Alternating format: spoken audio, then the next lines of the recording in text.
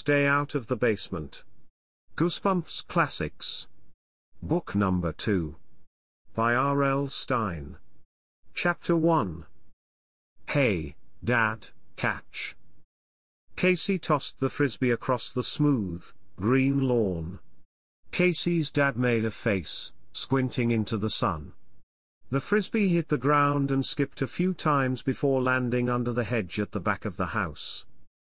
Not today. I'm busy, Dr. Brewer said, and abruptly turned and loped into the house. The screen door slammed behind him. Casey brushed his straight blonde hair back off his forehead. What's his problem? He called to Margaret, his sister, who had watched the whole scene from the side of the redwood garage. You know, Margaret said quietly. She wiped her hands on the legs of her jeans and held them both up, inviting a toss. I'll play frisbee with you for a little while, she said. Okay, Casey said without enthusiasm. He walked slowly over to retrieve the frisbee from under the hedge. Margaret moved closer. She felt sorry for Casey. He and their dad were really close, always playing ball or frisbee or Nintendo together. But Dr. Brewer didn't seem to have time for that anymore. Jumping up to catch the frisbee, Margaret realized she felt sorry for herself, too. Dad hadn't been the same to her, either. In fact, he spent so much time down in the basement, he barely said a word to her. He doesn't even call me princess anymore, Margaret thought. It was a nickname she hated. But at least it was a nickname, a sign of closeness. She tossed the red frisbee back. A bad toss. Casey chased after it, but it sailed away from him. Margaret looked up to the golden hills beyond their backyard. California, she thought. It's so weird out here. Here it is, the middle of winter, and there isn't a cloud in the sky, and Casey and I are out in jeans and t-shirts as if it were the middle of summer. She made a diving catch for a wild toss, rolling over on the manicured lawn and raising the frisbee above her head triumphantly. Show off, Casey muttered, unimpressed. You're the hot dog in the family, Margaret called. Well, you're a dork. Hey, Casey, you want me to play with you or not? He shrugged. Everyone was so edgy these days, Margaret realized. It was easy to figure out why. She made a high toss. The frisbee sailed over Casey's head. You chase it, he cried angrily, putting his hands on his hips. No, you, she cried. You. Casey, you're 11 years old. Don't act like a 2-year-old, she snapped. Well, you act like a 1-year-old, was his reply as he grudgingly went after the frisbee. It was all Dad's fault, Margaret realized. Things had been so tense ever since he started working at home. Down in the basement with his plants and weird machines. He hardly ever came up for air. And when he did, he wouldn't even catch a frisbee. Or spend 2 minutes with either of them. Mom had noticed it, too, Margaret thought, running full out and making another grandstand catch just before colliding with the side of the garage. Having Dad home has made Mom really tense, too. She pretends everything is fine. But I can tell she's worried about him. Fucky catch, fatso. Casey called. Margaret hated the name fatso even more than she hated princess. People in her family jokingly called her fatso because she was so thin, like her father. She also was tall like him, but she had her mother's straight brown hair, brown eyes, and dark coloring.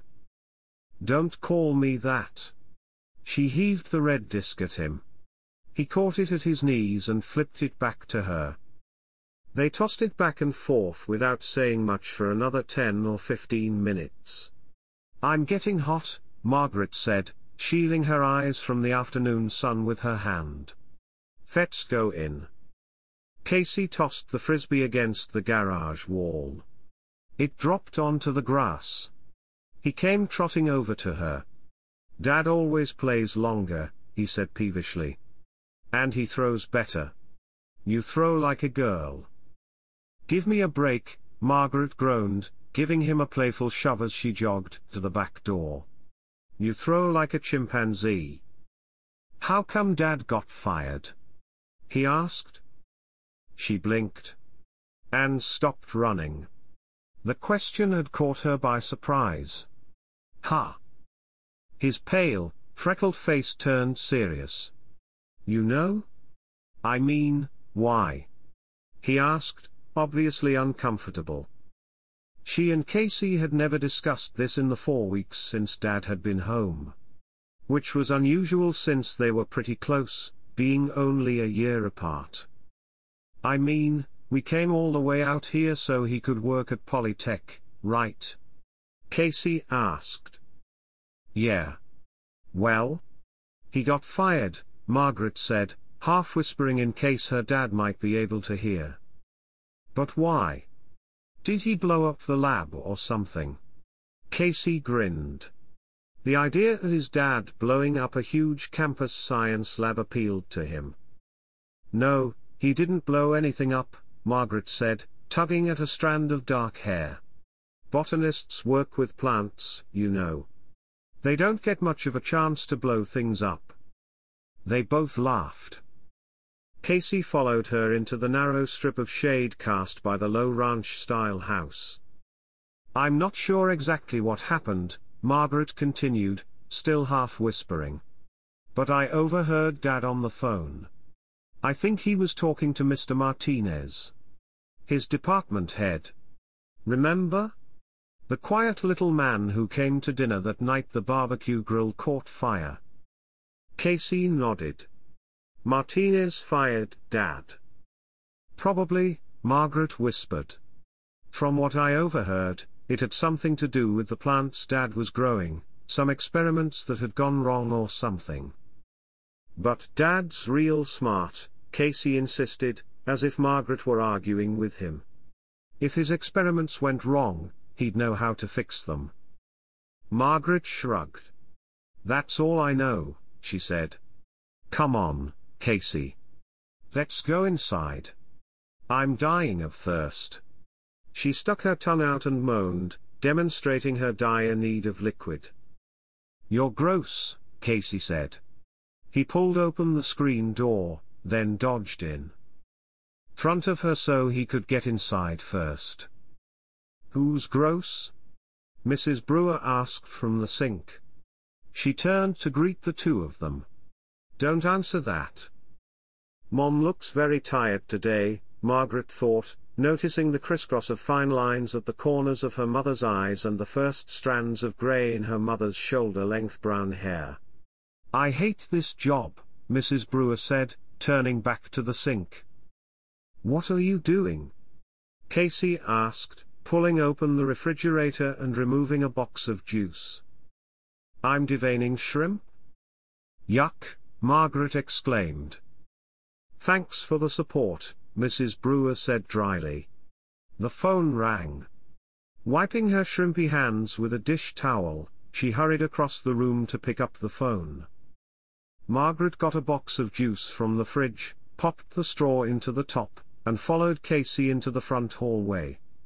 The basement door, usually shut tight when Dr. Brewer was working down there, was slightly ajar. Casey started to close it, then stopped. "Let's go down and see what Dad is doing," he suggested. Margaret sucked the last drops of juice through the straw and squeezed the empty box flat in her hand. "Okay." She knew they probably shouldn't disturb their father, but her curiosity got the better of her. He had been working down there for 4 weeks now. All kinds of interesting equipment, lights, and plants had been delivered. Most days he spent at least 8 or 9 hours down there, doing whatever it was he was doing. And he hadn't shown it to them once. "Yeah. Let's go," Margaret said. It was their house, too, after all. Besides, maybe their dad was just waiting for them to show some interest. Maybe he was hurt that they hadn't bothered to come downstairs in all this time. She pulled the door open the rest of the way, and they stepped onto the narrow stairway. "Hey, Dad," Casey called excitedly. "Dad, can we see?" They were halfway down when their father appeared at the foot of the stairs. He glared up at them angrily, his skin strangely green under the fluorescent light fixture. He was holding his right hand, drops of red blood falling onto his white lab coat.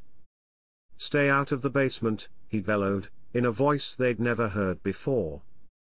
Both kids shrank back, surprised to hear their father scream like that.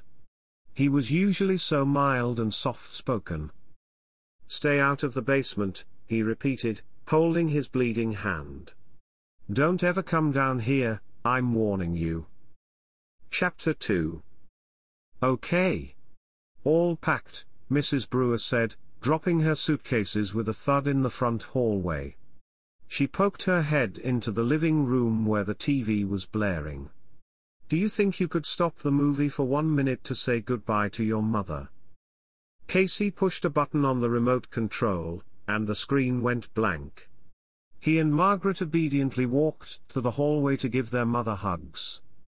Margaret's friend, Diane Manning, who lived just around the corner, followed them into the hallway. "How long are you going to be gone, Mrs. Brewer?" she asked, her eyes on the 2 bulging suitcases.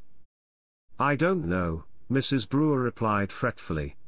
"My sister went into the hospital in Tucson this morning. I guess I'll have to stay until she's able to go home." "Well, I'll be glad to babysit for Casey and Margaret while you're away," Diane joked. "Give me a break," Margaret said, rolling her eyes. "I'm older than you are, Diane." "And I'm smarter than both of you," Casey added with typical modesty.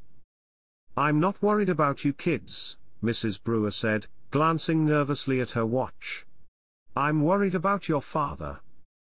"Don't worry," Margaret told her seriously. "We'll take good care of him. Just make sure that he eats something once in a while," Mrs. Brewer said. "He's so obsessed with his work, he doesn't remember to eat unless you tell him." "It's going to be really lonely around here without Mom," Margaret thought. "Dad hardly ever comes up from the basement." It had been 2 weeks since he yelled at Casey and her to stay out of the basement. They had been tiptoeing around ever since, afraid to get him angry again.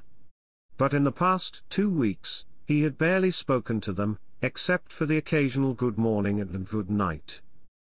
"Don't worry about anything, Mom," she said, forcing a smile. "Just take good care of Aunt Eleanor." "I'll call as soon as I get to Tucson," Mrs. Brewer said, nervously lowering her eyes to her watch again. She took 3 long strides to the basement door, then shouted down, "Michael, time to take me to the airport." After a long wait, Dr. Brewer called up a reply. Then Mrs. Brewer turned back to the kids. "Think he'll even notice I'm gone?" she asked in a loud whisper. She meant it to be a light remark, but her eyes revealed some sadness. A few seconds later, they heard footsteps on the basement stairs, and their dad appeared.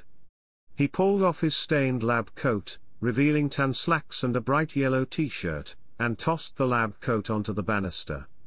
Even though it was 2 weeks later, his right hand, the hand that had been bleeding, was still heavily bandaged. "Ready?" he asked his wife. Mrs. Brewer sighed.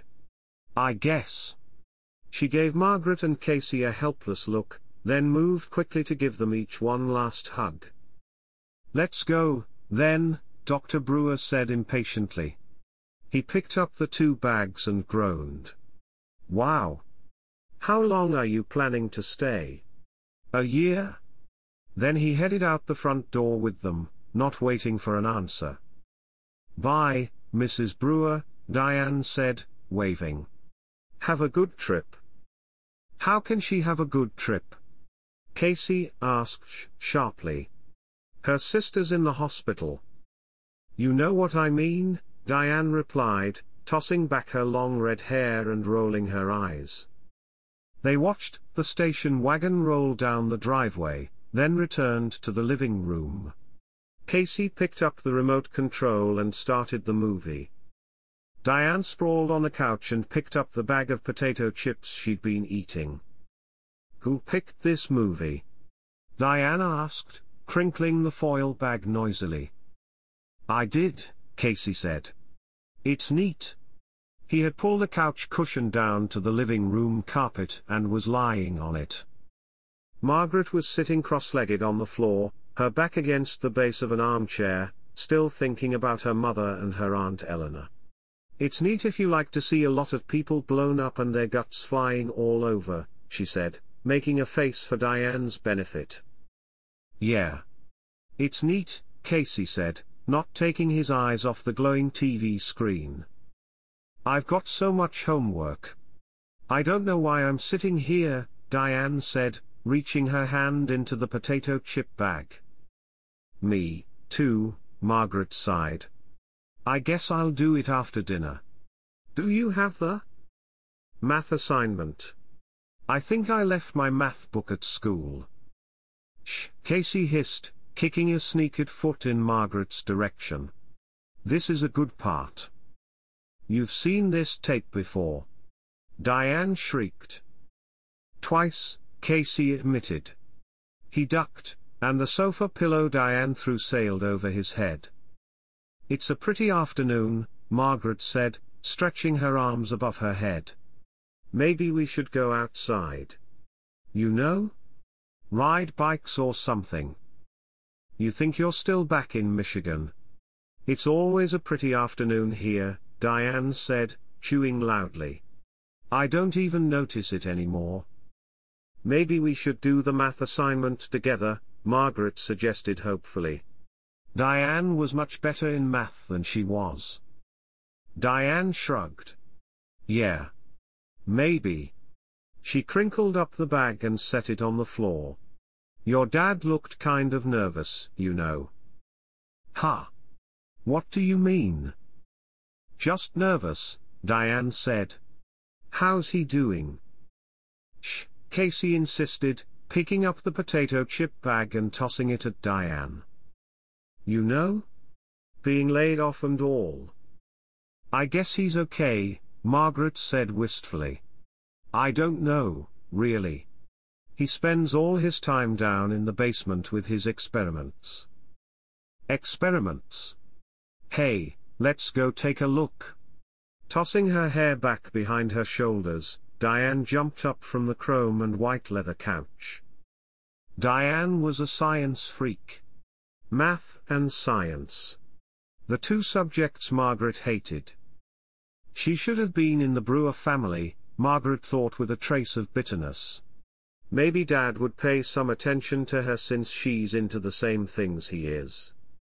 "Come on," Diane urged, bending over to pull Margaret up from the floor. "He's a botanist, right? What's he doing down there?" "It's complicated," Margaret said, shouting over the explosions and gunfire on the TV. "He tried to explain it to me once." But Margaret allowed Diane to pull her to her feet. "Shut up," Casey yelled, staring at the movie, the colors from the TV screen reflecting over his clothes.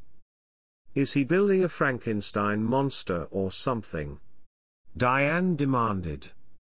"Or some kind of RoboCop? Wouldn't that be cool?"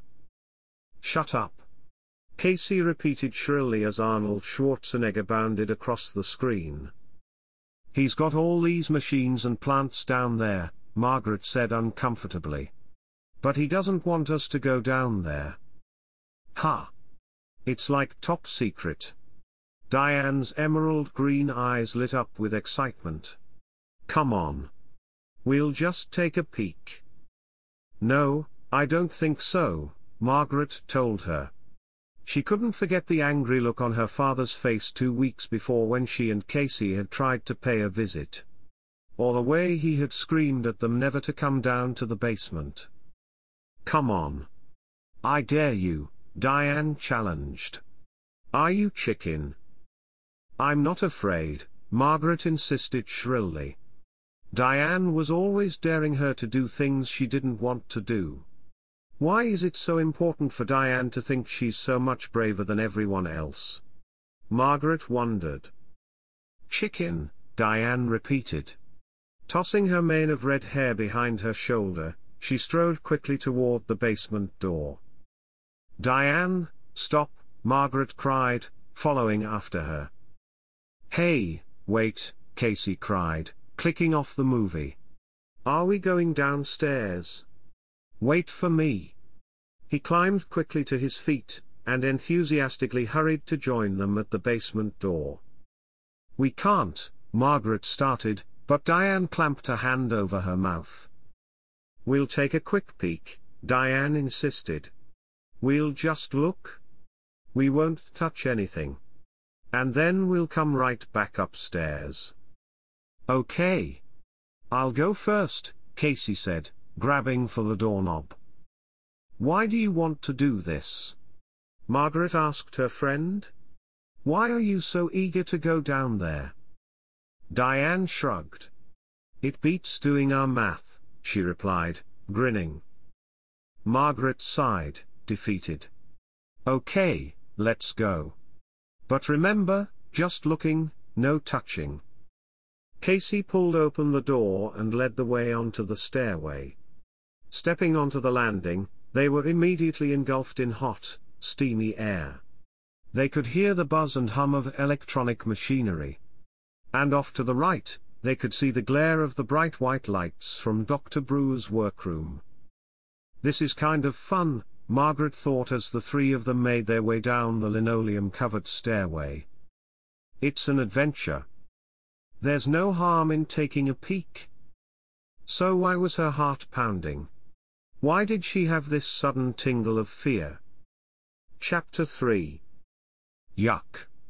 It's so hot in here. As they stepped away from the stairs, the air became unbearably hot and thick. Margaret gasped. The sudden change in temperature was suffocating. It's so moist, Diane said. Good for your hair and skin. We studied the rainforest in school, Casey said. Maybe Dad's building a rainforest. Maybe, Margaret said uncertainly. Why did she feel so strange? Was it just because they were invading their father's domain? Doing something he had told them not to do? She held back, gazing in both directions. The basement was divided into two large, rectangular rooms. To the left, an unfinished rec room stood in darkness. She could barely make out the outlines of the ping-pong table in the center of the room.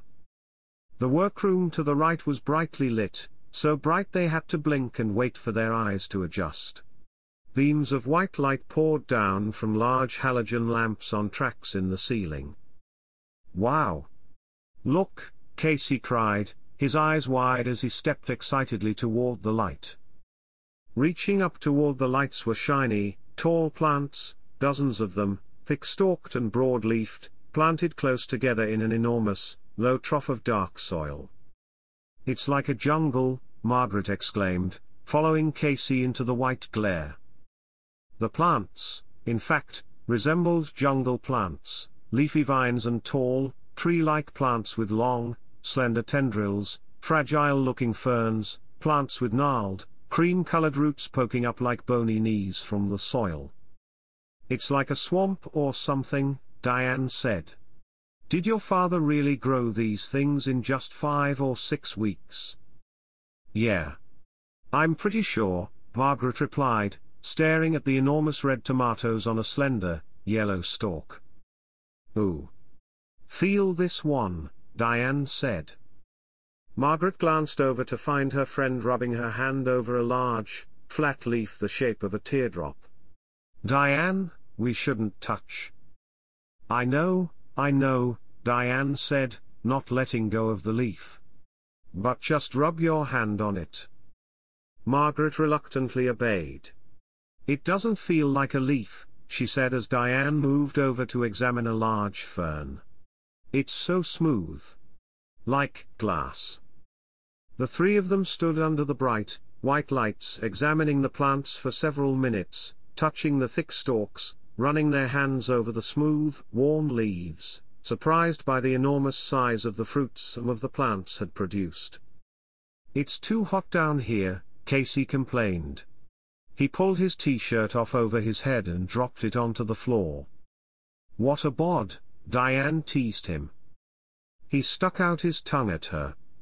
Then his pale blue eyes grew wide and he seemed to freeze in surprise. "Hey, Casey, what's the matter?" Margaret asked, hurrying over to him. "This one," he pointed to a tall, tree-like plant. "It's breathing." Diane laughed. But Margaret heard it, too. She grabbed Casey's bare shoulder and listened. Yes. She could hear breathing sounds, and they seemed to be coming from the tall, leafy tree. "What's your problem?" Diane asked, seeing the amazed expressions on Casey's and Margaret's faces. "Casey's right," Margaret said softly, listening to the steady, rhythmic sound. "You can hear it breathing." Diane rolled her eyes. "Maybe it has a cold. Maybe its vine is stuffed up." She laughed at her own joke, but her two companions didn't join in. "I don't hear it." She moved closer. All three of them listened. Silence.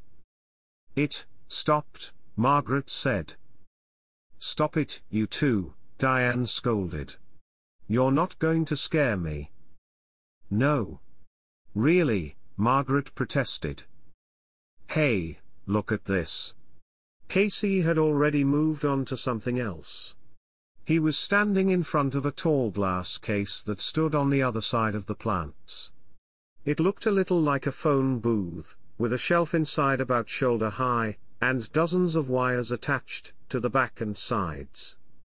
Margaret's eyes followed the wires to a similar glass booth a few feet away. Some kind of electrical generator stood between the two booths and appeared to be connected to both of them. "What could that be?" Diane asked, hurrying over to Casey. "Don't touch it," Margaret warned, giving the breathing plant one final glance, then joining the others. But Casey reached out to the glass door on the front of the booth. "I just want to see if this opens," he said. He grabbed the glass, and his eyes went wide with shock. His entire body began to shake and vibrate. His head jerked wildly from side to side. His eyes rolled up in his head. "Oh, help!" He managed to cry, his body vibrating and shaking harder and faster. "Help me? I can't stop." Chapter 4. Help me? Casey's whole body shook as if an electrical current were charging through him. His head jerked on his shoulders, and his eyes looked wild and dazed. "Please." Margaret and Diane stared in open-mouthed horror. Margaret was the first to move. She lunged at Casey, and reached out to try to pull him away from the glass. "Margaret, don't." Diane screamed. "Don't touch him." "But we have to do something," Margaret cried. It took both girls a while to realize that Casey had stopped shaking. And was laughing. "Casey?" Margaret asked, staring at him, her terrified expression fading to astonishment. He was leaning against the glass, his body still now, his mouth wrapped in a broad, mischievous grin. "Gotcha," he declared. And then began to laugh even harder, pointing at them and repeating the phrase through his triumphant laughter. "Gotcha. Gotcha." "That wasn't funny." Margaret screamed. "You were faking it?" "I don't believe it," Diane cried, her face as pale as the white lights above them, her lower lip trembling. Both girls leapt onto Casey and pushed him to the floor. Margaret sat on top of him while Diane held his shoulders down. "Gotcha. Gotcha," he continued, stopping only when Margaret tickled his stomach so hard he couldn't talk. "You rat!" Diane cried. "You little rat!" The free-for-all was brought to a sudden halt by a low moan from across the room. All three kids raised their heads and stared in the direction of the sound. The large basement was silent now except for their heavy breathing. "What was that?" Diane whispered. They listened. Another low moan, a mournful sound, muffled, like air through a saxophone. The tendrils of a tree-like plant suddenly drooped, like snakes lowering themselves to the ground. Another low, sad moan. "It's the plants," Casey said, his expression frightened now. He pushed his sister off him and climbed to his feet, brushing back his disheveled blonde hair as he stood up. "Plants don't cry and moan," Diane said, her eyes on the vast trough of plants that filled the room. "These do," Margaret said. Tendrils moved, like human arms shifting their position. They could hear breathing again, slow, steady breathing. Then a sigh, like air escaping. "Let's get out of here," Casey said, edging toward the stairs. "It's definitely creepy down here," Diane said, following him, her eyes remaining on the shifting, moaning plants. "I'm sure Dad could explain it," Margaret said. Her words were calm, but her voice trembled, and she was backing out of the room, following Diane and Casey. "Your dad is weird," Diane said, reaching the doorway. "No, he isn't," Casey quickly insisted. "He's doing important work here." A tall tree-like plant sighed and appeared to bend toward them, raising its tendrils as if beckoning to them, calling them back. "Let's just get out of here," Margaret exclaimed. All three of them were out of breath by the time they ran up the stairs. Casey closed the door tightly, making sure it clicked shut. "Weird," Diane repeated, playing nervously with a strand of her long red hair. "Definitely weird." It was her word of the day. But Margaret had to admit it was appropriate. "Well, Dad warned us not to go down there," Margaret said, struggling to catch her breath. "I guess he knew it would look scary to us, and we wouldn't understand." "I'm getting out of here," Diane said, only half kidding. She stepped out of the screen door and turned back toward them. "Want to go over the math later?" "Yeah. Sure," Margaret said, still thinking about the moaning, shifting plants. Some of them had seemed to be reaching out to them, crying out to them. But of course that was impossible. "Later," Diane said, and headed at a trot down the drive. Just as she disappeared, their father's dark blue station wagon turned the corner and started up the drive. "Back from the airport," Margaret said. She turned from the door back to Casey a few yards behind her in the hallway. "Is the basement door closed?" "Yeah," Casey replied, looking again to make sure. "No way Dad will know we." He stopped. His mouth dropped open, but no sound came out. His face went pale. "My t-shirt," Casey exclaimed, slapping his bare chest. "I left it in the basement." Chapter 5. "I've got to get it," Casey said. "Otherwise Dad'll know." "It's too late," Margaret interrupted, her eyes on the driveway. "He's already pulled up the drive." "It'll only take a second," Casey insisted, his hand on the basement doorknob. "I'll run down and run right up." "No." Margaret stood tensely in the center of the narrow hallway, halfway between the front door and the basement door, her eyes toward the front. "He's parked. He's getting out of the car." "But he'll know." "He'll know," Casey cried, his voice high and whiny. "So? Remember how mad he got last time?" Casey asked. "Of course I remember," Margaret replied. "But he's not going to kill us, Casey," just because we took a peek at his plants. He's... Margaret stopped. She moved closer to the screen door. Hey, wait. What's going on? Casey asked. Hurry. Margaret turned and gestured with both hands. Go? Get downstairs, fast? Mr. Henry from next door. He stopped Dad. They're talking about something in the drive. With a loud cry, Casey flung open the basement door and disappeared. Margaret heard him clumping rapidly down the stairs. Then she heard his footsteps fade as he hurried into their father's workroom. Hurry, Casey, she thought, standing guard at the front door, watching her father shielding his eyes from the sun with one hand as he talked with Mr. Henry. Hurry. You know Dad never talks for long with the neighbors. Mr. Henry seemed to be doing all the talking. Probably asking Dad some kind of favor, Margaret thought. Mr. Henry wasn't handy at all, not like Drive Brewer. And so he was always asking Margaret's dad to come over and help repair or install things. Her father was nodding now, a tight smile on his face. Hurry, Casey. Get back up here. Where are you? Still shielding his eyes, Dr. Brewer gave Mr. Henry a quick wave.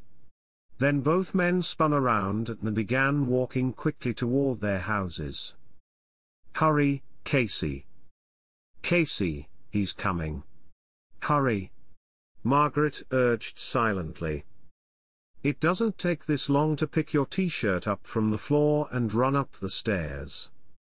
It shouldn't take this long. Her dad was on the front walk now. He spotted her in the doorway and waved. Margaret returned the wave and looked back through the hallway to the basement door. Casey, where are you? She called aloud. No reply? No sound from the basement. No sound at all. Dr. Brewer had paused outside to inspect the rose bushes at the head of the front walk. Casey. Margaret called. Still no reply. Casey, hurry. Silence. Her father was crouching down, doing something to the soil beneath the rose bushes. With a feeling of dread weighing down her entire body, Margaret realized she had no choice. She had to go downstairs and see what was keeping Casey. Chapter 6. Casey ran down the steps, leaning on the metal banister so that he could jump down 2 steps at a time. He landed hard on the cement basement floor and darted into the bright white light of the plant room. Stopping at the entranceway, he waited for his eyes to adjust to the brighter-than-day light. He took a deep breath, inhaling the steamy air, and held it. It was so hot down here, so sticky. His back began to itch. The back of his neck tingled. The jungle of plants stood as if at attention under the bright white lights. He saw his t-shirt, lying crumpled on the floor a few feet from a tall, leafy tree. The tree seemed to lean toward the t-shirt, its long tendrils hanging down, loosely coiled on the soil around its trunk. Casey took a timid step into the room. Why am I so afraid? He wondered. It's just a room filled with strange plants. Why do I have the feeling that they're watching me? Waiting for me? He scolded himself for being so afraid and took a few more steps toward the crumpled t-shirt on the floor. Hey, wait. The breathing. There it was again. Steady breathing. Not too loud.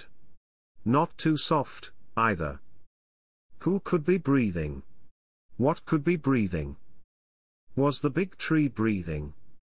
Casey stared at the shirt on the floor. So near. What was keeping him from grabbing it and running back upstairs? What was holding him back?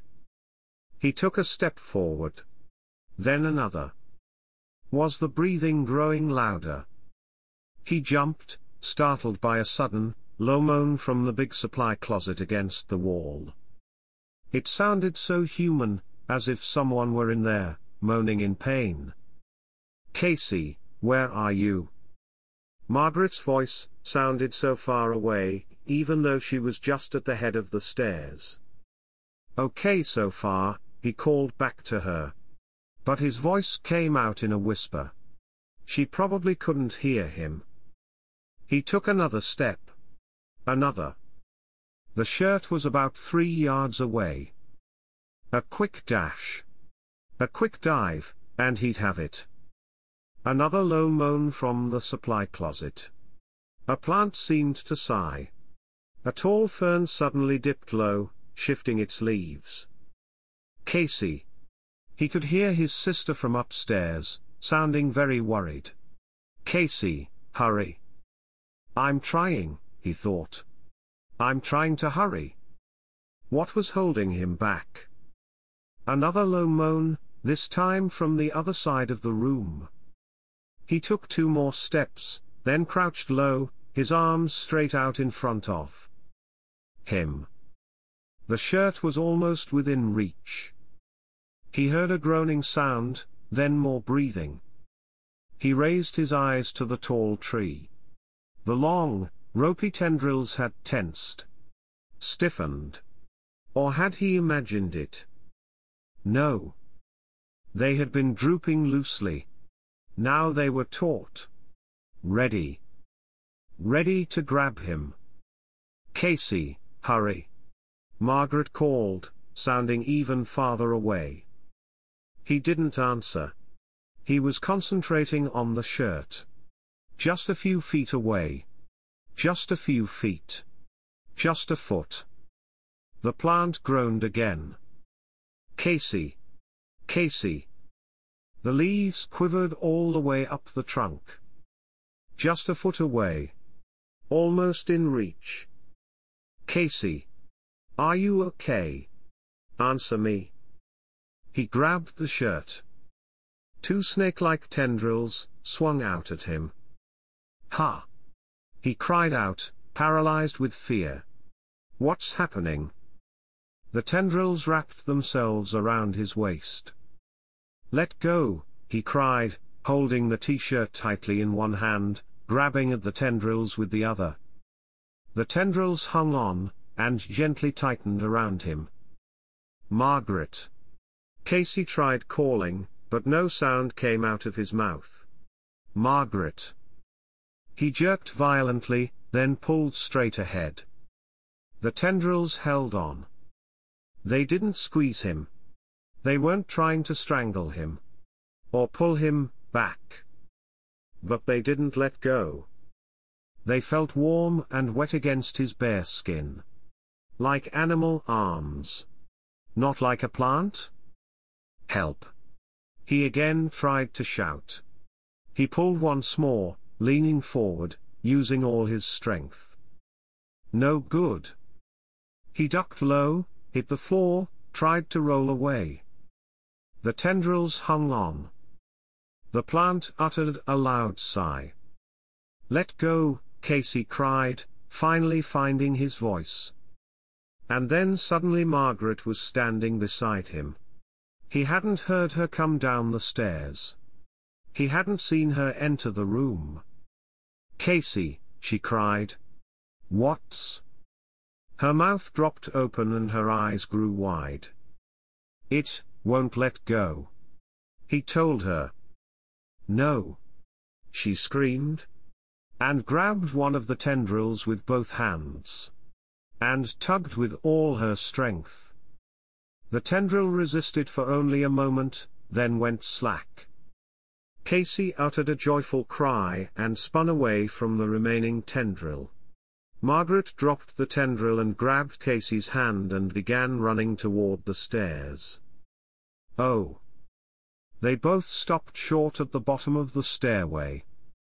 Standing at the top was their father, glaring down at them, his hands balled into tight fists at his sides, his face rigid with anger.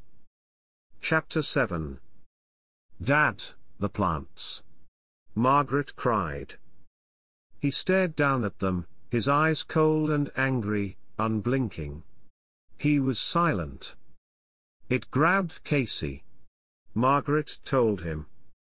"I just went down to get my shirt," Casey said, his voice trembling.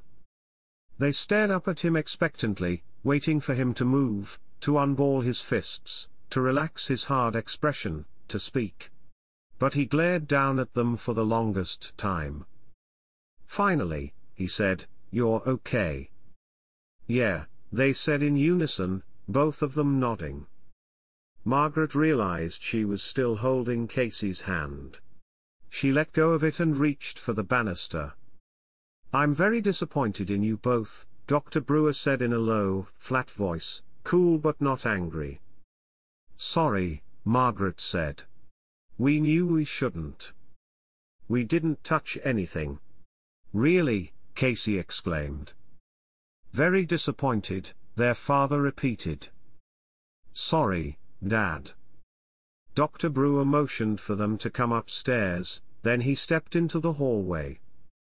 "I thought he was going to yell at us," Casey whispered to Margaret as he followed her up the steps. "That's not Dad's style," Margaret whispered back. "He sure yelled at us the last time we started into the basement," Casey replied. They followed their father into the kitchen. He motioned for them to sit down at the white formica table, then dropped into a chair across from them. His eyes went from one to the other, as if studying them, as if seeing them for the first time. His expression was totally flat, almost robot-like, revealing no emotion at all. "Dad, what's with those plants?" Casey asked. "What do you mean?" Dr. Brewer asked. "They're so weird," Casey said. "I'll explain them to you someday," he said flatly, still staring at the two of them. "It looks very interesting," Margaret said, struggling to say the right thing. Was their dad trying to make them feel uncomfortable? She wondered. If so, he was doing a good job of it. This wasn't like him. Not at all. He was always a very direct person, Margaret thought. If he was angry, he said he was angry. If he was upset, he'd tell them he was upset. So why was he acting so strange, so silent, so cold? "I asked you not to go in the basement," he said quietly, crossing his legs and leaning back so that the kitchen chair tilted back on two legs. "I thought I made it clear." Margaret and Casey glanced at each other. Finally, Margaret said, "We won't do it again." "But can't you take us down there and tell us what you're doing?" Casey asked. He still hadn't put the t-shirt on. He was holding it in a ball between his hands on the kitchen table. "Yeah. We'd really like to understand it," Margaret added enthusiastically. "Someday," their father said. He returned the chair to all four legs and then stood up. "We'll do it soon, okay?" He raised his arms above his head and stretched. "I've got to get back to work." He disappeared into the front hallway. Casey raised his eyes to Margaret and shrugged. Their father reappeared carrying the lab coat he had tossed over the front banister. "Mom got off okay?" Margaret asked.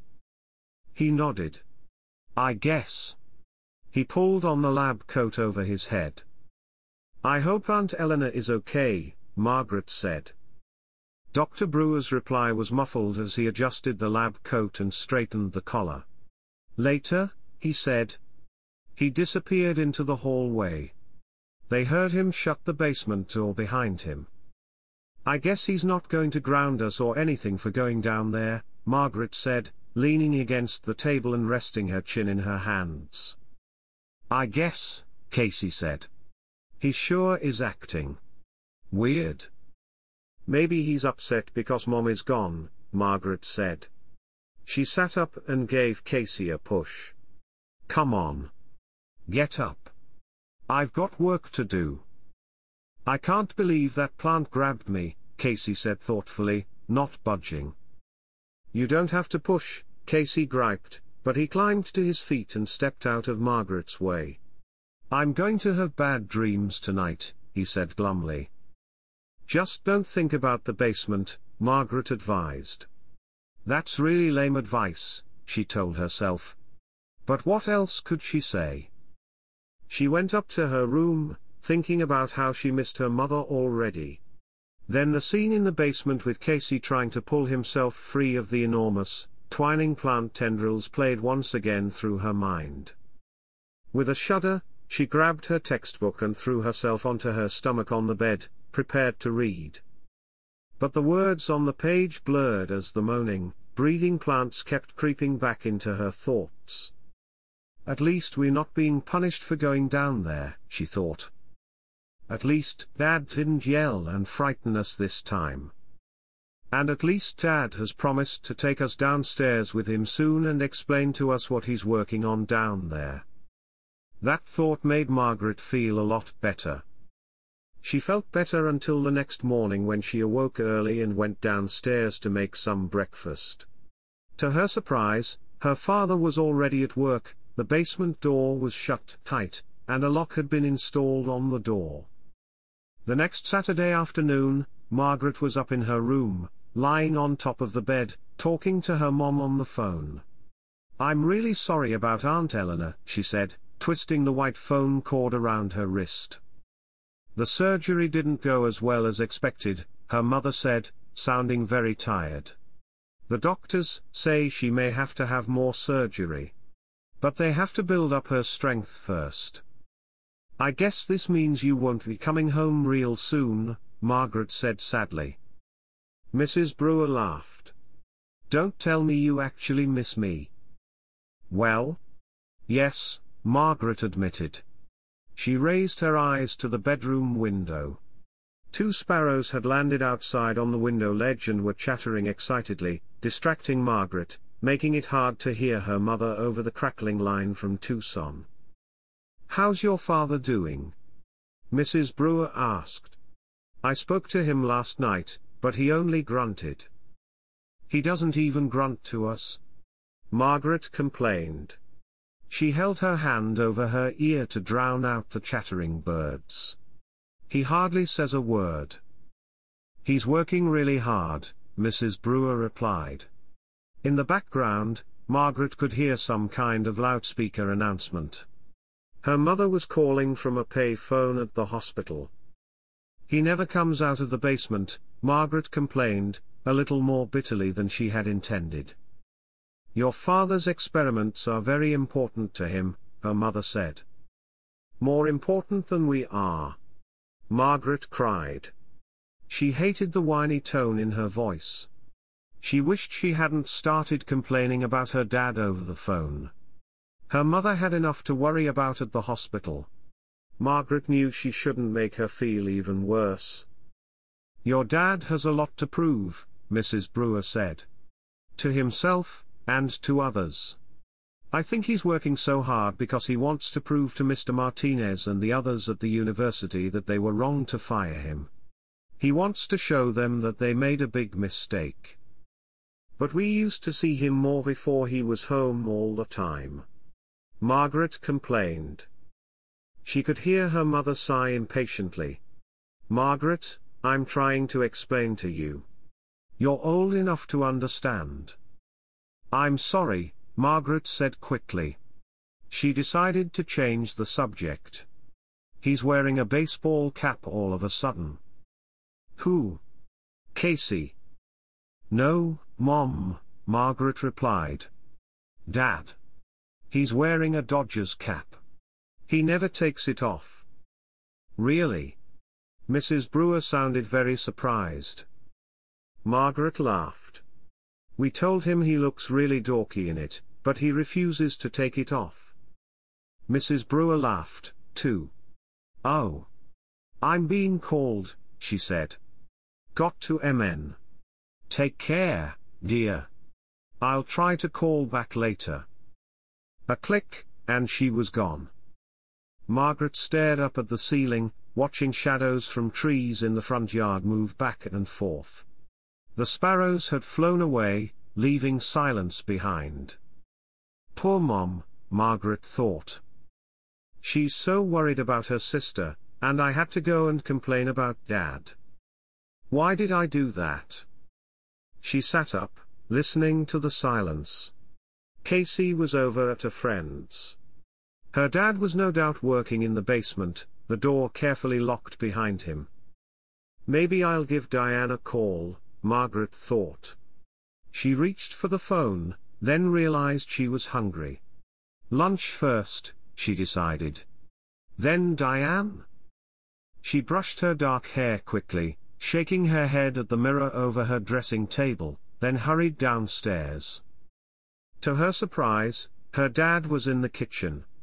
He was huddled over the sink, his back to her. She started to call out to him, but stopped. What was he doing? Curious, she pressed against the wall, gazing at him through the doorway to the kitchen. Dr. Brewer appeared to be eating something. With one hand, he was holding a bag on the counter beside the sink. As Margaret watched in surprise, he dipped his hand into the bag, pulled out a big handful of something, and shoved it into his mouth. Margaret watched him chew hungrily, noisily, then pull out another handful from the bag and eat it greedily. What on earth is he eating? She wondered. He never eats with Casey and me. He always says he isn't hungry. But he sure is hungry now. He acts as if he's starving. She watched from the doorway as Dr. Brewer continued to grab handful after handful from the bag, gulping down his solitary meal. After a while, he crinkled up the bag and tossed it into the trash can under the sink. Then he wiped his hands off on the sides of his white lab coat. Margaret quickly backed away from the door, tiptoed through the hall and ducked into the living room. She held her breath as her father came into the hall, clearing his throat loudly. The basement door closed behind him. She heard him carefully lock it. When she was sure that he had gone downstairs, Margaret walked eagerly into the kitchen. She had to know what her father had been eating so greedily, so hungrily. She pulled open the sink cabinet, reached into the trash, and pulled out the crinkled-up bag. Then she gasped aloud as her eyes ran over the label. Her father, she saw, had been devouring plant food. Chapter 8. Margaret swallowed hard. Her mouth felt dry as cotton. She suddenly realized she was squeezing the side of the counter so tightly, her hand ached. Forcing herself to loosen her grip, she stared down at the half-empty plant food bag, which she had dropped onto the floor. She felt sick. She couldn't get the disgusting picture out of her mind. How could her dad eat mud? He didn't just eat it, she realized. He shoveled it into his mouth and gulped it down. As if he liked it. As if he needed it. Eating the plant food had to be part of his experiments, Margaret told herself. But what kind of experiments? What was he trying to prove with those strange plants he was growing? The stuff inside the bag smelled sour, like fertilizer. Margaret took a deep breath and held it. She suddenly felt sick to her stomach. Staring at the bag, she couldn't help but imagine what the disgusting muck inside must taste like. Oh! She nearly gagged. How could her own father shove this horrid stuff into his mouth? Still holding her breath, she grabbed the nearly empty bag, wadded it up, and tossed it back into the trash. She started to turn away from the counter when a hand grabbed her shoulder. Margaret uttered a silent cry and spun around. Casey. I'm home, he said, grinning at her. What's for lunch? Later, after making him a peanut butter sandwich, she told Casey what she had seen. Casey laughed. It isn't funny, she said crossly. Our own dad was eating dirt. Casey laughed again. For some reason, it struck him funny. Margaret punched him hard on the shoulder, so hard that he dropped his sandwich. Sorry, she said quickly, but I don't see what you're laughing at. It's sick. There's something wrong with Dad. Something really wrong. Maybe he just had a craving for plant food, Casey cracked, still not taking her seriously. You know? Like you get a craving for those honey-roasted peanuts. That's different, Margaret snapped. Eating dirt is disgusting. Why won't you admit it? But before Casey could reply, Margaret continued, letting all of her unhappiness out at once. Don't you see? Dad has changed. A lot. Even since Mom has been gone. He spends even more time in the basement. That's because Mom isn't around, Casey interrupted. And he's so quiet all the time and so cold to us, Margaret continued, ignoring him. He hardly says a word to us. He used to kid around all the time and ask us about our homework. He never says a human word. He never calls me princess or fatso the way he used to. He never. You hate those names, fatso, Casey said, giggling with a mouthful of peanut butter. I know, Margaret said impatiently. That's just an example. So what are you trying to say? Casey asked. That Dad is out of his tree. That he's gone totally bananas. I don't know, Margaret answered in frustration. Watching him gulp down that disgusting plant food, I had this horrible thought that he's turning into a plant. Casey jumped up, causing his chair to scrape back across the floor. He began staggering around the kitchen, zombie-like, his eyes closed, his arms stretched out stiffly in front of him. I am the incredible plant man, he declared, trying to make his voice sound bold and deep. Not funny, Margaret insisted, crossing her arms over her chest, refusing to be amused. Plant man versus weed woman, Casey declared, staggering toward Margaret. Not funny, she repeated. He bumped into the counter, banging his knee. Ow. Serves you right, Margaret said. Plant man kills, he cried, and rushed at her. He ran right into her, using his head as a battering ram against her shoulder. Casey, will you stop it? She screamed. Give me a break. Okay. He backed off. If you'll do me one favor. What favor? Margaret asked, rolling her eyes. Make me another sandwich. Monday afternoon after school, Margaret, Casey, and Diane were tossing a frisbee back and forth in Diane's backyard. It was a warm, breezy day, the sky dotted with small, puffy white clouds.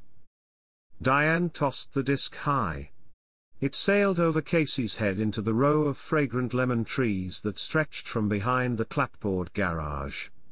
Casey went running after it and tripped over an in-ground sprinkler that poked up just an inch above the lawn. Both girls laughed. Casey, on the run, flung the frisbee toward Margaret. She reached for it, but the breeze sent it sailing from her hand. What's it like to have a mad scientist for a dad? Diane asked, suddenly. What? Margaret wasn't sure she heard right. Don't just stand there. Throw it, Casey urged from beside the garage. Margaret tossed the frisbee high in the air in her brother's general direction. He liked to run and make diving catches. Just because he's doing strange experiments doesn't mean he's a mad scientist, Margaret said sharply. Strange is right, Diane said, her expression turning serious. I had a nightmare last night about those gross plants in your basement. They were crying and reaching for me. Sorry, Margaret said sincerely. I've had nightmares, too. Look out, Casey cried. He tossed a low one that Diane caught around her ankles. Mad scientist, Margaret thought. Mad scientist. Mad scientist. The words kept repeating in her mind. Mad scientists were only in the movies, right? My dad was talking about your dad the other night, Diane said, flipping the disc to Casey. You didn't tell him about going down in the basement, did you? Margaret asked anxiously. No, Diane replied, shaking her head. Hey, are these lemons ripe? Casey asked, pointing at one of the low trees. Why don't you suck one to find out? Margaret snapped, annoyed that he kept interrupting. Why don't you? He predictably shot back. My dad said that your dad was fired from Polytech because his experiments got out of control, and he wouldn't stop them, Diane confided. She ran along the smooth, closely cropped grass, chasing down the frisbee. What do you mean? Margaret asked. The university told him he had to stop whatever it was he was doing, and he refused. He said he couldn't stop. At least that's what my dad heard from a guy who came into the sales room. Margaret hadn't heard this story. It made her feel bad, but she thought it was probably true. Something really bad happened in your dad's lab, Diane continued. Someone got really hurt or killed or something. That's not true, Margaret insisted. We would have heard if that happened. Yeah. Probably, Diane admitted. But my dad said your dad was fired because he refused to stop his experiments. Well, that doesn't make him a mad scientist, Margaret said defensively. She suddenly felt she had to stick up for her father. She wasn't sure why.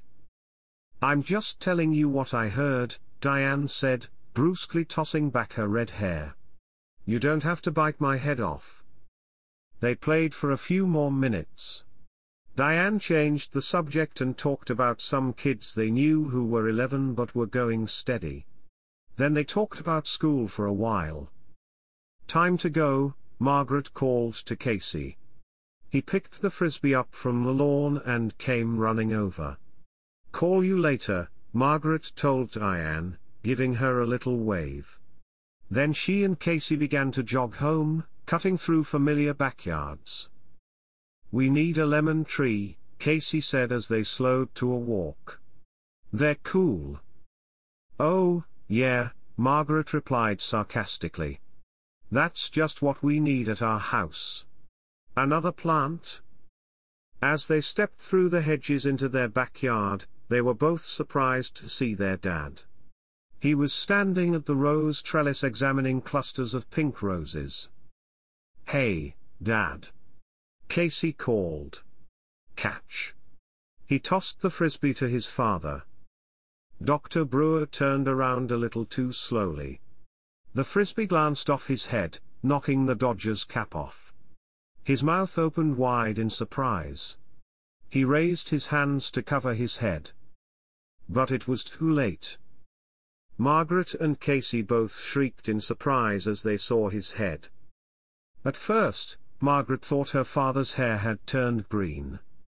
But then she clearly saw that it wasn't hair on his scalp. His hair was gone. It had all fallen out. In place of hair, Dr. Brewer had bright green leaves sprouting from his head. Chapter 9? Kids, it's okay. Dr. Brewer called. He bent down quickly, picked up the baseball cap, and replaced it on his head. A crow flew low overhead, cawing loudly. Margaret raised her eyes to follow the bird, but the sight of the hideous leaves sprouting from her father's head wouldn't go away. Her whole head began to itch as she imagined what it must feel like to have leaves uncurling from your scalp. It's okay. Really, Dr. Brewer repeated, hurrying over to them. But, Dad, your head, Casey stammered. He suddenly looked very pale. Margaret felt sick. She kept swallowing hard, trying to ride out the waves of nausea. Come here, you two, their father said softly, putting an arm around each of their shoulders. Let's sit down in the shade over there and have a talk. I spoke to your mom on the phone this morning. She told me you're upset about my work. Your head, it's all green. Casey repeated. I know, Dr. Brewer said, smiling. That's why I put on the cap. I didn't want you two to worry. He led them to the shade of the tall hedges that ran along the garage, and they sat down on the grass. I guess you two think your dad has gotten pretty weird, huh? He stared into Margaret's eyes. Feeling uncomfortable, she looked away. Cawing frantically, the crow flew over again, heading in the other direction. Margaret, you haven't said a word, her father said, squeezing her hand tenderly between his. What's wrong? What do you want to say to me? Margaret sighed and still avoided her father's glance. Come on. Tell us. Why do you have leaves growing out of your head? She asked, bluntly. It's a side effect, he told her, continuing to hold her hand. It's only temporary. It'll go away soon and my hair will grow back. But how did it happen? Casey asked, staring at his father's Dodgers cap. A few green leaves poked out from under the brim. Maybe you two would feel better if I explained what I'm trying to go down in the basement, Dr. Brewer said, shifting his weight and leaning back on his hands. I've been so wrapped up in my experiments, I haven't had much time to talk to you. You haven't had any time, Margaret corrected him. I'm sorry, he said, lowering his eyes. I really am. But this work I'm doing is so exciting and so difficult. Did you discover a new kind of plant? Casey asked, crossing his legs beneath him. No, I'm trying to build a new kind of plant, Dr. Brewer explained. Ha! Casey exclaimed. Have you ever talked about DNA in school? Their father asked. They shook their heads. Well, it's pretty complicated, he continued. Dr. Brewer thought for a moment. Let me try and put it in simple terms, he said, fiddling with the bandage around his hand. Let's say we took a person who had a very high IQ. You know? Real brain power. Like me, Casey interrupted. Casey, shut up, Margaret said edgily. A real brain. Like Casey, Dr. Brewer said agreeably. And let's say we were able to isolate the molecule or gene or tiny part of a gene that enabled the person to have such high intelligence. And then let's say we were able to transmit it into other brains. And then this brain power could be passed along from generation to generation. And lots of people would have a high IQ. Do you understand? He looked first at Casey, then at Margaret. Yeah. Kind of, Margaret said. You take a good quality from one person and put it into other people. And then they have the good quality, too, and they pass it on to their children, and on and on. Very good, Dr. Brewer said, smiling for the first time in weeks. That's what a lot of botanists do with plants. They try to take the fruit-bearing building block from one plant, and put it into another. Create a new plant that will bear 5 times as much fruit, or 5 times as much grain, or vegetables. And that's what you're doing? Casey asked. Not exactly, their father said, lowering his voice. I'm doing something a little more unusual. I really don't want to go into detail now. But I'll tell you that what I'm trying to do is build a kind of plant that has never existed and could never exist. I'm trying to build a plant that's part animal. Casey and Margaret stared at their father in surprise. Margaret was the first to speak. You mean you're taking cells from an animal and putting them into a plant? He nodded. I really don't want to say more. You two understand why this must be kept secret. He turned his eyes on Margaret, then Casey, studying their reactions. How do you do it? Margaret asked, thinking hard about everything he had just told them. How do you get these cells from the animals to the plant? I'm trying to do it by breaking them down electronically, he answered. I have 2 glass booths connected by a powerful electron generator. You may have seen them when you were snooping around down there. He made a sour face. Yeah. They look like phone booths, Casey said. One booth is a sender, and one is a receiver, he explained. I'm trying to send the right DNA, the right building blocks, from one booth to the other. It's very delicate work. And have you done it? Margaret asked. I've come very close, Dr. Brewer said, a pleased smile crossing his face. The smile lasted only a few seconds. Then, his expression thoughtful, he abruptly climbed to his feet. Got to get back to work, he said quietly. See you 2 later. He started walking across the lawn, taking long strides. But, Dad, Margaret called after him. She and Casey climbed to their feet, too. Your head. The leaves. You didn't explain it, she said as she and her brother hurried to catch up to him. Dr. Brewer shrugged. Nothing to explain, he said curtly. Just a side effect. He adjusted his Dodgers cap. Don't worry about it. It's only temporary. Just a side effect. Then he hurried into the house. Casey seemed really pleased by their dad's explanation of what was going on in the basement. Dad's doing really important work, he said, with unusual seriousness. But, as Margaret made her way into the house, she found herself troubled by what her dad had said. And even more troubled by what he hadn't said. Margaret closed the door to her room and lay down on the bed to think about things. Her father hadn't really explained the leaves growing on his head. Just a side effect didn't explain much at all. A side effect from what? What actually caused it? What made his hair fall out? When will his hair grow back? It was obvious that he hadn't wanted to discuss it with them. He had certainly hurried back to his basement after telling them it was just a side effect. A side effect. It made Margaret feel sick every time she thought about it.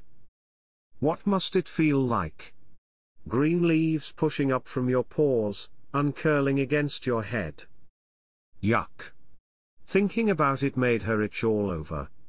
She knew she'd have hideous dreams tonight. She grabbed her pillow and hugged it over her stomach, wrapping her arms tightly around it.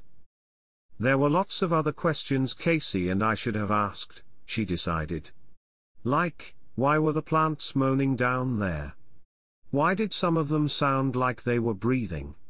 Why did that plant grab Casey? What animal was Dad using? Lots of questions.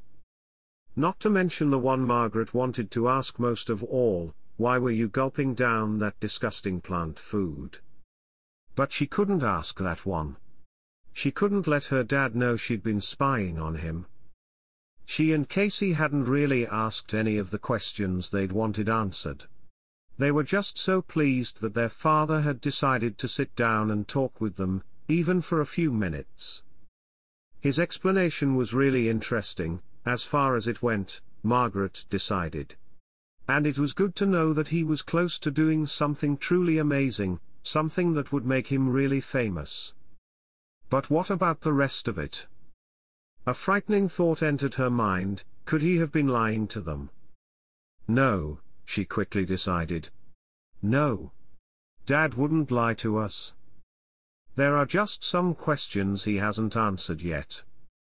She was still thinking about all of these questions late that night, after dinner, after talking to Diane on the phone for an hour, after homework, after watching a little TV, after going to bed. And she was still puzzling over them. When she heard her father's soft footsteps coming up the carpeted stairs, she sat up in bed. A soft breeze fluttered the curtains across the room. She listened to her father's footsteps pass her room, heard him go into the bathroom, heard the water begin to run into the sink. I've got to ask him, she decided. Glancing at the clock, she saw that it was 2:30 in the morning. But she realized she was wide awake. I've got to ask him about the plant food. Otherwise, it will drive me crazy. I'll think about it and think about it and think about it. Every time I see him, I'll picture him standing over the sink, shoving handful after handful into his mouth. There's got to be a simple explanation, she told herself, climbing out of bed. There's got to be a logical explanation. And I have to know it.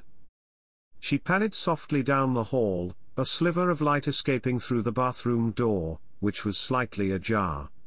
Water still ran into the sink. She heard him cough, then heard him adjust the water. I have to know the answer, she thought. I'll just ask him point blank. She stepped into the narrow triangle of light and peered into the bathroom. He was standing at the sink, leaning over it, his chest bare, his shirt tossed behind him on the floor. He had put the baseball cap on the closed toilet lid, and the leaves covering his head shone brightly under the bathroom light. Margaret held her breath. The leaves were so green, so thick. He didn't notice her. He was concentrating on the bandage on his hand. Using a small scissors, he cut the bandage, then pulled it off. The hand was still bleeding, Margaret saw. Or was it? What was that dripping from the cut on her father's hand? Still holding her breath, she watched him wash it off carefully under the hot water. Then he examined it, his eyes narrowed in concentration. After washing, the cut continued to bleed. Margaret stared hard, trying to better focus her eyes. It couldn't be blood, could it? It couldn't be blood, dripping into the sink. It was bright green. She gasped and started to run back to her room.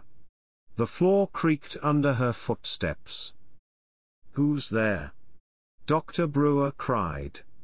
Margaret. Casey. He poked his head into the hallway as Margaret disappeared back into her room. He saw me, she realized, leaping into bed. He saw me, and now he's coming after me. Chapter 10. Margaret pulled the covers up to her chin.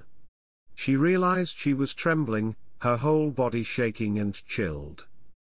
She held her breath and listened.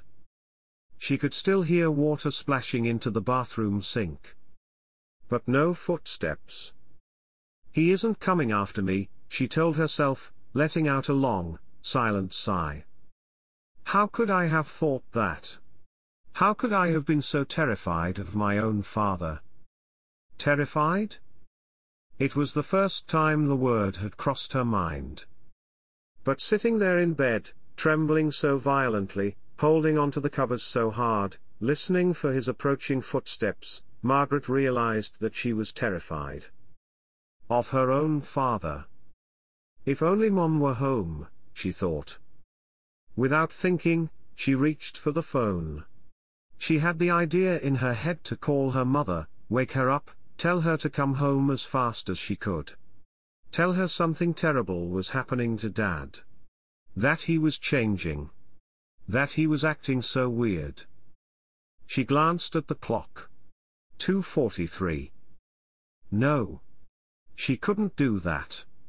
Her poor mother was having such a terrible time in Tucson trying to care for her sister. Margaret couldn't frighten her like that. Besides, what could she say? How could she explain to her mother how she had become terrified of her own father? Mrs. Brewer would just tell her to calm down. That her father still loved her. That he would never harm her. That he was just caught up in his work. Caught up?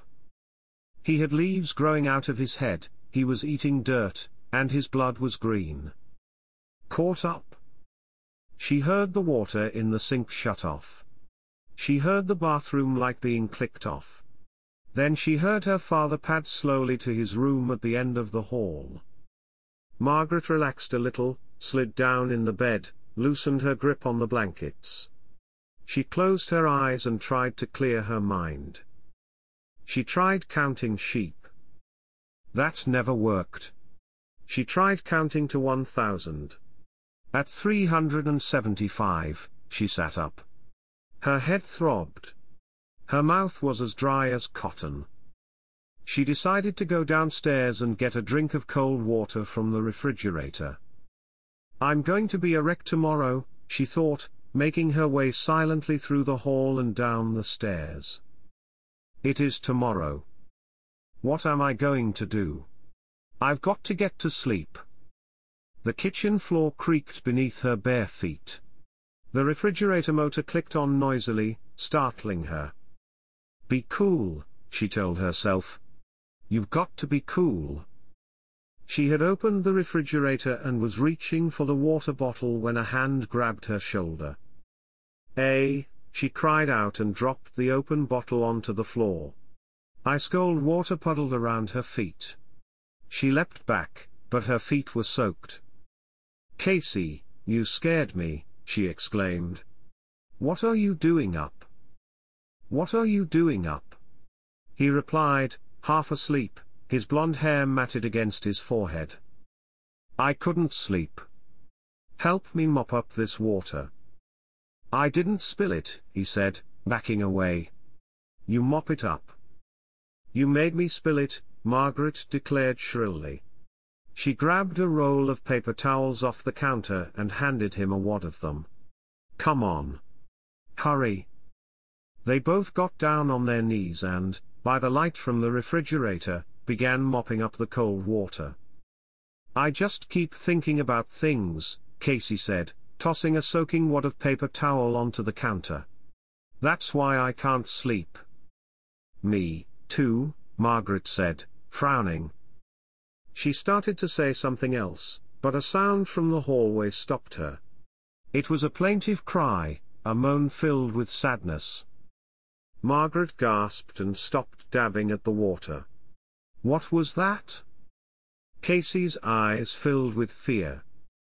They heard it again, such a sad sound, like a plea, a mournful plea. It's coming from the basement, Margaret said. Do you think it's a plant? Casey asked very quietly. Do you think it's one of Dad's plants? Margaret didn't answer. She crouched on her knees, not moving, just listening. Another moan, softer this time but just as mournful. I don't think Dad told us the truth, she told Casey, staring into his eyes. He looked pale and frightened in the dim refrigerator light. I don't think a tomato plant would make a sound like that. Margaret climbed to her feet, collected the wet clumps of paper towel, and deposited them in the trash can under the sink.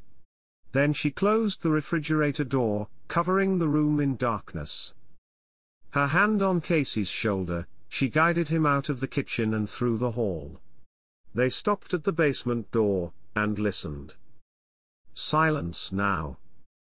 Casey tried the door. It was locked. Another low moan, sounding very nearby now. It's so human, Casey whispered. Margaret shuddered. What was going on down in the basement? What was really going on? She led the way up the stairs and waited at her doorway until Casey was safely in his room. He gave her a wave, yawning silently, and closed the door behind him. A few seconds later, Margaret was back in her bed, the covers pulled up to her chin despite the warmth of the night. Her mouth was still achingly dry, she realized. She had never managed to get a drink. Somehow she drifted into a restless sleep. Her alarm went off at 7:30. She sat up and thought about school. Then she remembered there was no school for the next 2 days because of some kind of teachers' conference. She turned off the clock radio, slumped back onto her pillow, and tried to go back to sleep. But she was awake now, thoughts of the night before pouring back into her mind, flooding her with the fear she had felt just a few hours earlier. She stood up and stretched, and decided to go talk to her father, to confront him first thing, to ask all the questions she wanted to ask. If I don't, he'll disappear down to the basement, and I'll sit around thinking these frightening thoughts all day, she told herself. I don't want to be terrified of my own father. I don't. She pulled a light cotton robe over her pajamas, found her slippers in the cluttered closet, and stepped out into the hallway. It was hot and stuffy in the hall, almost suffocating. Pale, morning light filtered down from the skylight overhead. She stopped in front of Casey's room, wondering if she should wake him so that he could ask their father questions, too. No, she decided. The poor guy was up half the night. I'll let him sleep. Taking a deep breath, she walked the rest of the hall and stopped at her parents' bedroom. The door was open. Dad? No reply? Dad? Are you up? She stepped into the room. Dad? He didn't seem to be there. The air in here was heavy and smelled strangely sour. The curtains were drawn. The bedclothes were rumpled and tossed down at the foot of the bed. Margaret took a few more steps toward the bed. Dad? No. She had missed him. He was probably already locked in his basement workroom, she realized unhappily. He must have gotten up very early and... What was that in the bed? Margaret clicked on a dresser lamp and stepped up beside the bed. Oh, no, she cried, raising her hands to her face in horror. The bedsheet was covered with a thick layer of dirt. Clumps of dirt. Margaret stared down at it, not breathing, not moving. The dirt was black and appeared to be moist. And the dirt was moving. Moving? It can't be, Margaret thought. That's impossible. She leaned down to take a closer look at the layer of dirt. No. The dirt wasn't moving. The dirt was filled with dozens of moving insects. And long, brown earthworms. All crawling through the wet, black clumps that lined her father's bed. Chapter 11. Casey didn't come downstairs until 10:30. Before his arrival, Margaret had made herself breakfast, managed to pull on jeans and a t-shirt, had talked to Diane on the phone for half an hour, and had spent the rest of the time pacing back and forth in the living room, trying to decide what to do. Desperate to talk to her dad, she had banged a few times on the basement door, timidly at first and then loudly. But he either couldn't hear her or chose not to. He didn't respond. When Casey finally emerged, she poured him a tall glass of orange juice and led him out to the backyard to talk. It was a hazy day, the sky mostly yellow, the air already stifling hot even though the sun was still hovering low over the hills. Walking toward the block of green shade cast by the hedges, she told her brother about their dad's green blood and about the insect-filled dirt in his bed. Casey stood open-mouthed, holding the glass of orange juice in front of him, untouched. He stared at Margaret, and didn't say anything for a very long time. Finally, he set the orange juice down on the lawn and said, "What should we do?" in a voice just above a whisper. Margaret shrugged. "I wish Mom would call." "Would you tell her everything?" Casey asked, shoving his hands deep into the pockets of his baggy shorts. "I guess," Margaret said. "I don't know if she'd believe it, but..." "It's so scary," Casey said. "I mean, he's our dad. We've known him our whole lives. I mean..." "I know," Margaret said. "But he's not the same. He's..." "Maybe he can explain it all," Casey said thoughtfully. "Maybe there's a good reason for everything. You know? Like the leaves on his head." "We asked him about that," Margaret reminded her brother. He just said it was a side effect. Not much of an explanation. Casey nodded, but didn't reply. I told some of it to Diane, Margaret admitted.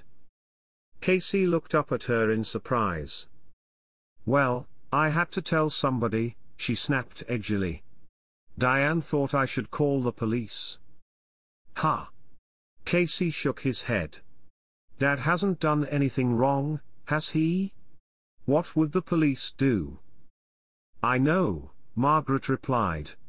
That's what I told Diane. But she said there's got to be some kind of law against being a mad scientist. Dad isn't a mad scientist, Casey said angrily. That's stupid. He's just. Just what? Margaret thought. What is he? A few hours later, they were still in the backyard, trying to figure out what to do, when the kitchen door opened and their father called them to come in. Margaret looked at Casey in surprise. I don't believe it. He came upstairs. Maybe we can talk to him, Casey said. They both raced into the kitchen. Dr. Brewer, his Dodgers cap in place, flashed them a smile as he set 2 soup bowls down on the table. Hi, he said brightly. Lunchtime? Ha! You made lunch? Casey exclaimed, unable to conceal his astonishment. Dad, we've got to talk, Margaret said seriously. Afraid I don't have much time, he said, avoiding her stare. Sit down. Try this new dish. I want to see if you like it. Margaret and Casey obediently took their places at the table. What is this stuff? Casey cried. The 2 bowls were filled with a green, pulpy substance. It looks like green mashed potatoes, Casey said, making a face. It's something different, Dr. Brewer said mysteriously, standing over them at the head of the table. Go ahead. Taste it. I'll bet you'll be surprised. Dad, you've never made lunch for us before, Margaret said, trying to keep the suspicion out of her voice. I just wanted you to try this, he said, his smile fading. You're my guinea pigs. We have some things we want to ask you, Margaret said, lifting her spoon, but not eating the green mess. Your mother called this morning, their father said. When? Margaret asked eagerly. Just a short while ago. I guess you were outside and didn't hear the phone ring. What did she say? Casey asked, staring down at the bowl in front of him. Aunt Eleanor's doing better. She's been moved out of intensive care. Your mom may be able to come home soon? Great. Margaret and Casey cried in unison. Eat, Dr. Brewer instructed, pointing to the bowls. Ah. Aren't you going to have some? Casey asked, rolling his spoon around in his fingers. No, their father replied quickly. I already ate. He leaned with both hands against the tabletop. Margaret saw that his cut hand was freshly bandaged. Dad, last night, she started. But he cut her off. Eat, will you? Try it. But what is it? Casey demanded, whining. It doesn't smell too good. I think you'll like the taste, Dr. Brewer insisted impatiently. It should taste very sweet. He stared at them, urging them to eat the green stuff. Staring into the bowl at the mysterious substance, Margaret was suddenly frozen with fear. He's too eager for us to eat this, she thought, glancing up at her brother. He's too desperate. He's never made lunch before. Why did he make this? And why won't he tell us what it is? What's going on here? She wondered. And Casey's expression revealed that he was wondering the same thing. Is Dad trying to do something to us? Is this green stuff going to change us, or hurt us? Or make us grow leaves, too. What crazy thoughts, Margaret realized. But she also realized that she was terrified of whatever this stuff was he was trying to feed them. "What's the matter with you two?" their father cried impatiently. He raised his hand in an eating gesture. "Pick up your spoons. Come on. What are you waiting for?" Margaret and Casey raised their spoons and dropped them into the soft, green substance. But they didn't raise the spoons to their mouths. They couldn't. "Eat. Eat!" Dr. Brewer screamed, pounding the table with his good hand. "What are you waiting for? Eat your lunch? Go ahead. Eat it." He's giving us no choice, Margaret thought. Her hand was trembling as she reluctantly raised the spoon to her mouth. Chapter 12. Go ahead. You'll like it, Dr. Brewer insisted, leaning over the table. Casey watched as Margaret raised the spoon to her lips. The doorbell rang. Who could that be? Dr. Brewer asked, very annoyed at the interruption. "I'll be right back, kids." He lumbered out to the front hall. "Saved by the bell," Margaret said, dropping the spoon back into the bowl with a sickening plop. "This stuff is disgusting," Casey whispered. "It's some kind of plant food or something. Yuck." "Quick," Margaret said, jumping up and grabbing the two bowls. "Help me?" They rushed to the sink, pulled out the waste basket, and scooped the contents of both bowls into the garbage. Then they carried both bowls back to the table and set them down beside the spoons. "Let's go see who's at the door," Casey said. They crept into the hall in time to see a man carrying a black briefcase step into the front entranceway and greet their father with a short handshake. The man had a tanned bald head and was wearing large, blue-lensed sunglasses. He had a brown mustache and was wearing a navy blue suit with a red and white striped tie. "Mr. Martinez!" their father exclaimed. "What a surprise! That's Dad's old boss from Polytech," Margaret whispered to Casey. "I know," Casey replied peevishly. "I said weeks ago I'd come check up on how your work is coming along," Martinez said, sniffing the air for some reason. "Wellington gave me a lift. My car is in the garage, for a change." "Well, I'm not really ready," Dr. Brewer stammered, looking very uncomfortable even from Margaret's vantage point behind him. "I wasn't expecting anyone. I mean, I don't think this is a good time." "No problem. I'll just have a quick look," Martinez said, putting a hand on Dr. Brewer's shoulder as if to calm him. "I've always been so interested in your work. You know that. And you know that it wasn't my idea to let you go. The board forced me. They gave me no choice. But I'm not giving up on you. I promise you that. Come on. Let's see what kind of progress you're making." "Well?" Dr. Brewer couldn't hide his displeasure at Mr. Martinez's surprise appearance. He scowled and tried to block the path to the basement steps. At least, it seemed that way to Margaret, who watched silently beside her brother. Mr. Martinez stepped past Dr. Brewer and pulled open the basement door. "Hi, guys." Mr. Martinez gave the two kids a wave, hoisting his briefcase as if it weighed 2 tons. Their father looked surprised to see them there. "Did you kids finish your lunch?" "Yeah, it was pretty good," Casey lied. The answer seemed to please Dr. Brewer. Adjusting the brim of his Dodgers cap, he followed Mr. Martinez into the basement, carefully closing and locking the door behind him. "Maybe he'll give Dad his job back," Casey said, walking back into the kitchen. He pulled open the refrigerator to look for something for lunch. "Don't be stupid," Margaret said, reaching over him to pull out a container of egg salad. If Dad really is growing plants that are part animal, he'll be famous. He won't need a job. Yeah, I guess, Casey said thoughtfully.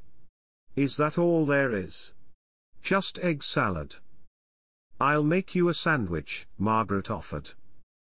I'm not really hungry, Casey replied. That green stuff made me sick. Why do you think he wanted us to eat it? I don't know, Margaret said. She put a hand on Casey's slender shoulder. I'm really scared, Casey. I wish Mom were home. Me, too, he said quietly. Margaret put the egg salad back into the refrigerator. She closed the door, then leaned her hot forehead against it. Casey.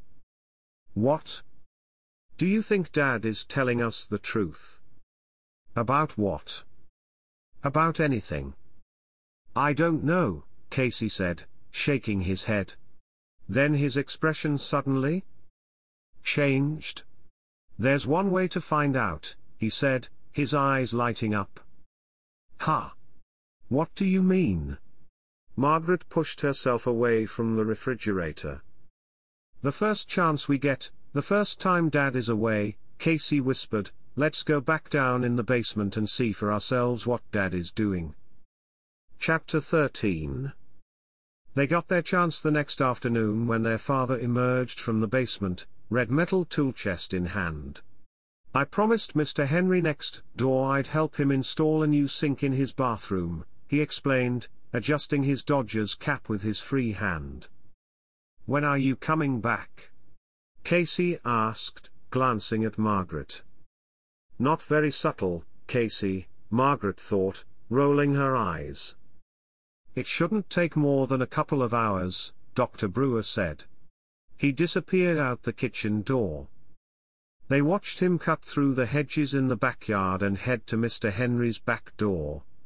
It's now or never, Margaret said, glancing doubtfully at Casey. Think we can do this? She tried the door. Locked, as usual.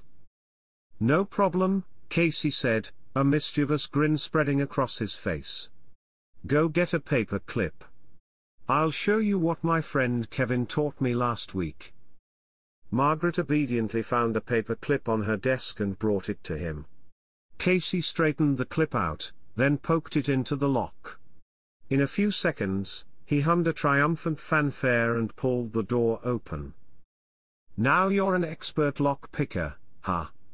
Your friend Kevin is a good guy to know, Margaret said, shaking her head. Casey grinned and motioned for Margaret to go first. Okay. Let's not think about it. Let's just do it, Margaret said, summoning her courage and stepping onto the landing. A few seconds later, they were in the basement. Knowing a little of what to expect down here didn't make it any less frightening. They were hit immediately by a blast of steamy, hot air. The air, Margaret realized, was so wet, so thick, that droplets immediately clung to her skin. Squinting against the sudden bright light, they stopped in the doorway to the plant room. The plants seemed taller, thicker, more plentiful than the first time they had ventured down here. Long, sinewy tendrils drooped from thick yellow stalks. Broad green and yellow leaves bobbed and trembled, shimmering under the white light. Leaves slapped against each other, making a soft, wet sound. A fat tomato plopped to the ground. Everything seemed to shimmer.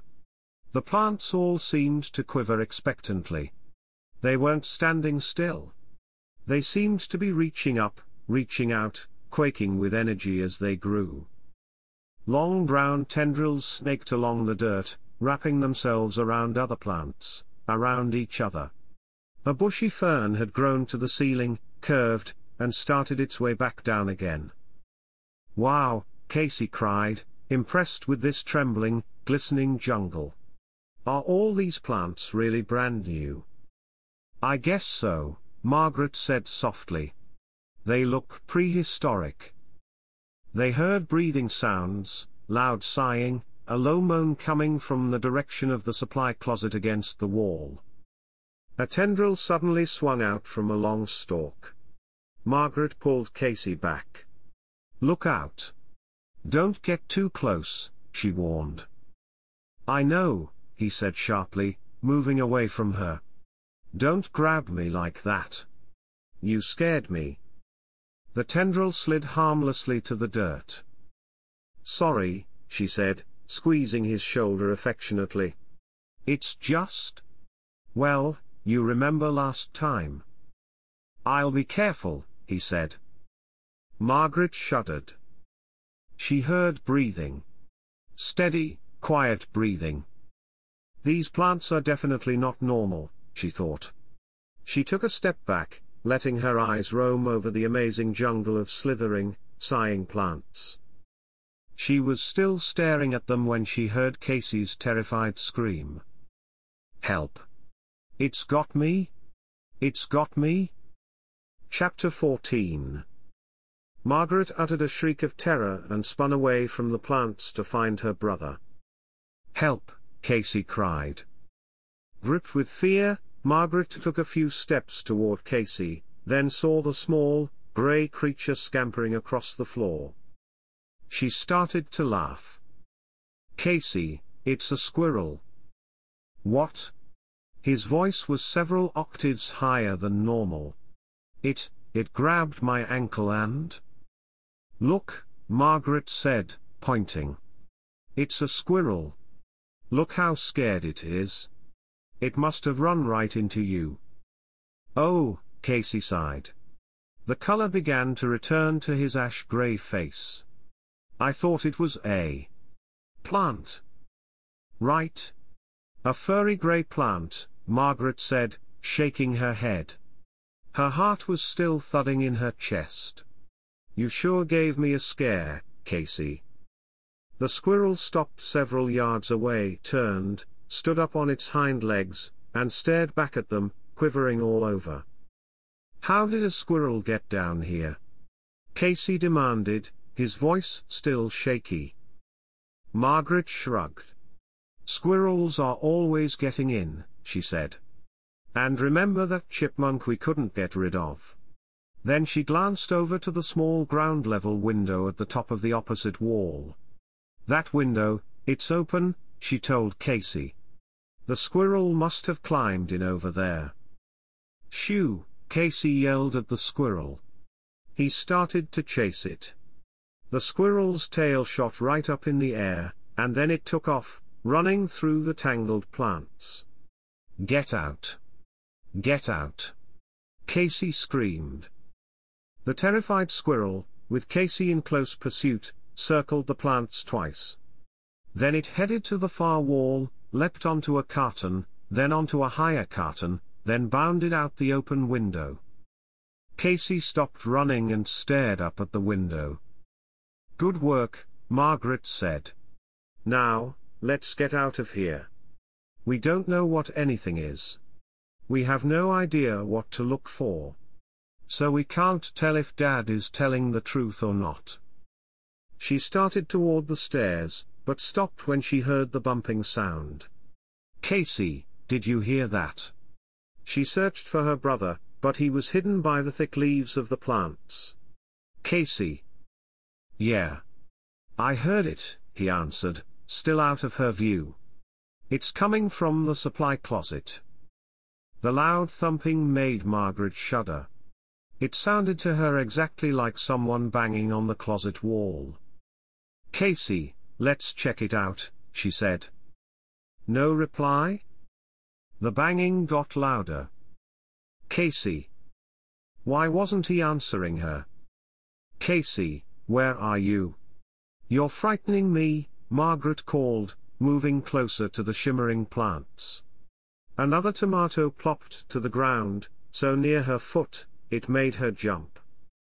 Despite the intense heat, she suddenly felt cold all over. "Casey." "Margaret, come here. I've found something," he finally said. He sounded uncertain, worried. She hurried around the plants and saw him standing in front of the work table beside the supply closet. The banging from the closet had stopped. "Casey, what's the matter?" "You scared me," Margaret scolded. She stopped and leaned against the wooden work table. "Look," her brother said, holding up a dark, folded-up bundle. "I found this on the floor, shoved under this work table." "Ha! What is it?" Margaret asked. Casey unfolded it. It was a suit jacket. A blue suit jacket. A red striped necktie was folded inside it. "It's Mr. Martinez's," Casey said, squeezing the collar of the wrinkled jacket between his hands. "It's his jacket and tie." Margaret's mouth dropped open into a wide O of surprise. "You mean he left it here?" "If he left it, why was it bundled up and shoved back under the table?" Casey asked. Margaret stared at the jacket. She ran her hand over the silky striped tie. "Did you see Mr. Martinez leave the house yesterday afternoon?" Casey asked. "No," Margaret answered. "But he must have left. I mean, his car was gone. He didn't drive, remember? He told Dad he got a lift." Margaret raised her eyes from the wrinkled jacket to her brother's worried face. "Casey, what are you saying? That Mr. Martinez didn't leave? That he was eaten by a plant or something? That's ridiculous. Then why were his coat and tie hidden like that?" Casey demanded. Margaret didn't have a chance to respond. They both gasped as they heard loud footsteps on the stairs. Someone was hurrying down to the basement. "Hide," Margaret whispered. "Where?" Casey asked, his eyes wide with panic. Chapter 15. Margaret leapt up onto the carton, then pulled herself through the small, open window. A tight squeeze, but she struggled out onto the grass. Then she turned around to help Casey. That squirrel turned out to be a friend, she thought, tugging her brother's arms as he scrambled out of the basement. It showed us the only escape route. The afternoon air felt quite cool compared to the steamy basement. Breathing hard, they both squatted down to peer into the window. "Who is it?" Casey whispered. Margaret didn't have to answer. They both saw their father step into the white light, his eyes searching the plant room. "Why did Dad come back?" Casey asked. "Shh." Margaret held a finger to her lips. Then she climbed to her feet and pulled Casey toward the back door. "Come on. Hurry." The back door was unlocked. They stepped into the kitchen just as their father emerged from the basement, a concerned expression on his face. "Hey, there you are!" he exclaimed. "Hi, Dad," Margaret said, trying to sound casual. "Why'd you come back?" "Had to get more tools," he answered, studying their faces. He eyed them suspiciously. "Where were you two?" "Out in the backyard," Margaret said quickly. "We came in when we heard the back door slam." Dr. Brewer scowled and shook his head. "You never used to lie to me before," he said. "I know you went down into the basement again. You left the door wide open." "We just wanted to look," Casey said quickly, glancing at Margaret, his expression fearful. "We found Mr. Martinez's jacket and tie," Margaret said. "What happened to him, Dad?" "Ha!" The question seemed to catch Dr. Brewer by surprise. "Why did he leave his jacket and tie down there?" Margaret asked. "I'm raising two snoops," her father griped. "Martinez got hot, okay. I have to keep the basement at a very high, tropical temperature with lots of humidity." Martinez became uncomfortable. He removed his jacket and tie and put them down on the work table. Then he forgot them when he left. Dr. Brewer chuckled. I think he was in a state of shock from everything I showed him down there. It's no wonder he forgot his things. But I called Martinez this morning. I'm going to drive over and return his stuff when I finish at Mr. Henry's. Margaret saw a smile break out on Casey's face. She felt relieved, too. It was good to know that Mr. Martinez was okay. How awful to suspect my own father of doing something terrible to someone, she thought. But she couldn't help herself. The fear returned every time she saw him. I'd better get going, Dr. Brewer said. Carrying the tools he had picked up, he started toward the back door. But he stopped at the end of the hall and turned around. Don't go back in the basement, okay? It really could be dangerous. You could be very sorry. Margaret listened to the screen door slam behind him. Was that a warning, or a threat? She wondered. Chapter 16. Margaret spent Saturday morning biking up in the Golden Hills with Diane. The sun burned through the morning smog, and the skies turned blue. A strong breeze kept them from getting too hot. The narrow road was lined with red and yellow wildflowers, and Margaret felt as if she were traveling somewhere far, far away. They had lunch at Diane's house, tomato soup and avocado salad, then wandered back to Margaret's house, trying to figure out how to spend the rest of a beautiful afternoon. Dr. Brewer was just backing the station wagon down the drive as Margaret and Diane rode up on their bikes. He rolled down the window, a broad smile on his face. Good news, he shouted. Your mom is on her way home. I'm going to the airport to get her. Oh, that's great, Margaret exclaimed, so happy she could almost cry. Margaret and Diane waved and pedaled up the driveway. I'm so happy, Margaret thought. It'll be so good to have her back. Someone I can talk to. Someone who can explain. About Dad. They looked through some old copies of Sassy and People in Margaret's room, listening to some tapes that Margaret had recently bought.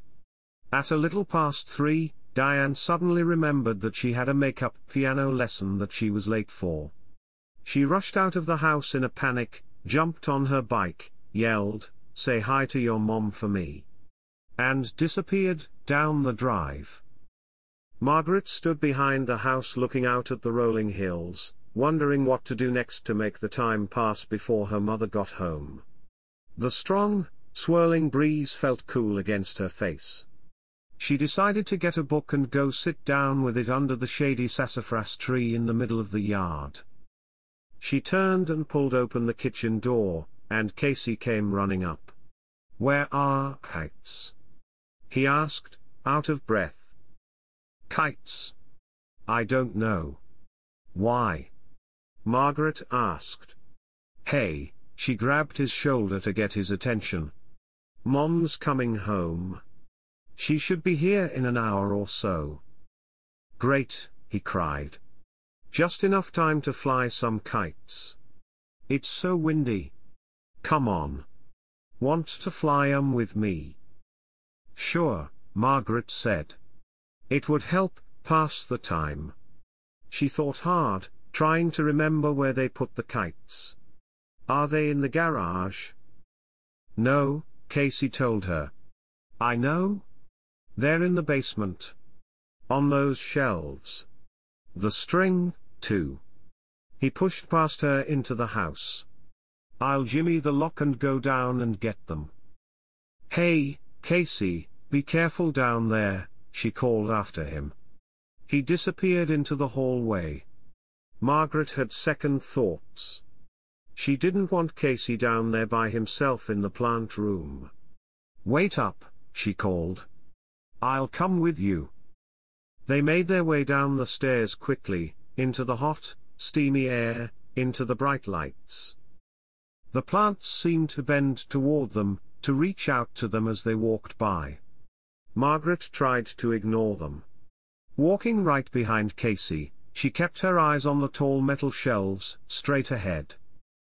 The shelves were deep and filled with old, unwanted toys, games, and sports equipment, a plastic tent, some old sleeping bags. Casey got there first and started rummaging around on the lower shelves. "I know they're here somewhere," he said. "Yeah. I remember storing them here," Margaret said, running her eyes over the top shelves. Casey, down on his knees, started pulling boxes off the bottom shelf. Suddenly, he stopped. "Whoa, Margaret." "Ha!" She took a step back. "What is it?" "Look at this," Casey said softly. He pulled something out from behind the shelves, then stood up with it bundled in his hands. Margaret saw that he was holding a pair of black shoes. And a pair of blue trousers. Blue suit, trousers. His face suddenly pale, his features drawn, Casey let the shoes drop to the floor.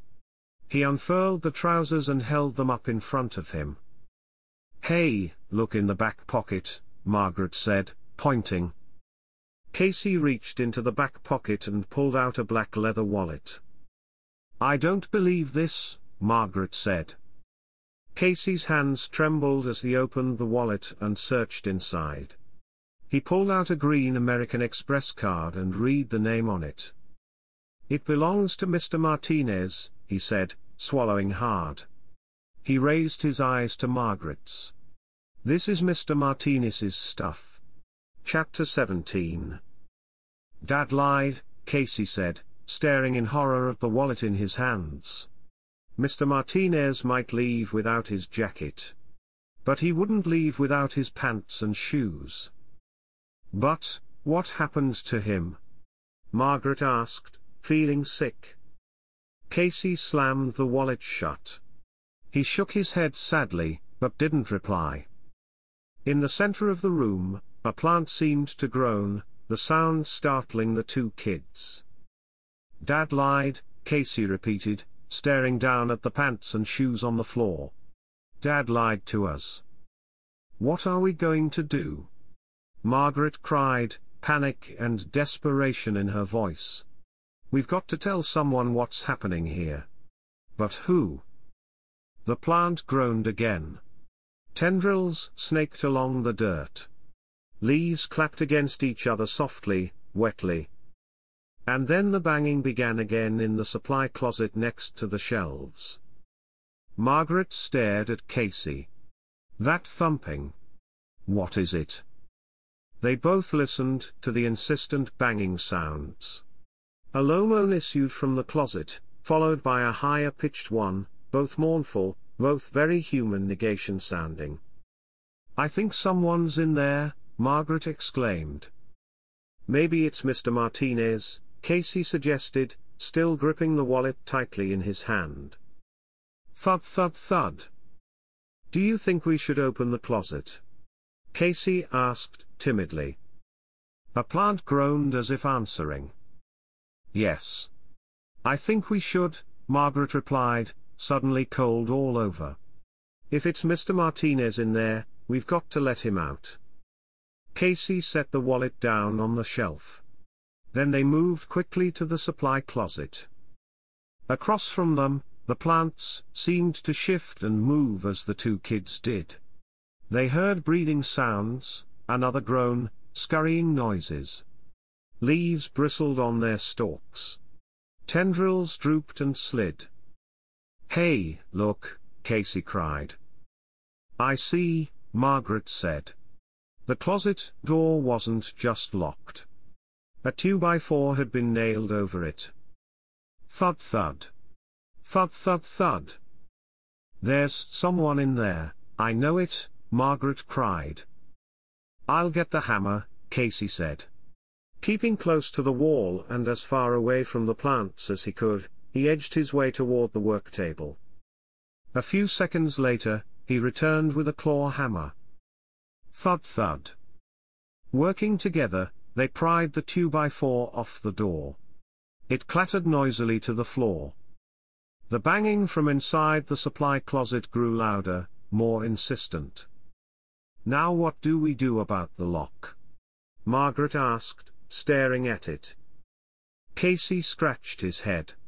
They both had perspiration dripping down their faces. The steamy, hot air made it hard to catch their breaths. "I don't know how to unlock it," Casey said, stumped. "What if we tried to pry the door off the way we pulled off the 2x4? Margaret asked. Thud thud thud. Casey shrugged. "I don't know. Let's try." Working the claw of the hammer into the narrow crack, they tried prying the door on the side of the lock. When it wouldn't budge, they moved to the hinged side of the door and tried there. "It's not moving," Casey said, mopping his forehead with his arm. "Keep trying," Margaret said. "Here. Let's both push it."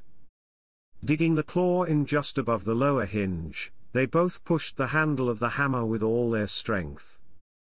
It moved a little," Margaret said, breathing hard. They kept at it. The wetwood began to crack. They both pushed against the hammer, wedging the claw into the crack. Finally, with a loud ripping sound, they managed to pull the door off. "Ha!" Casey dropped the hammer. They both squinted into the dark closet and screamed in horror when they saw what was inside.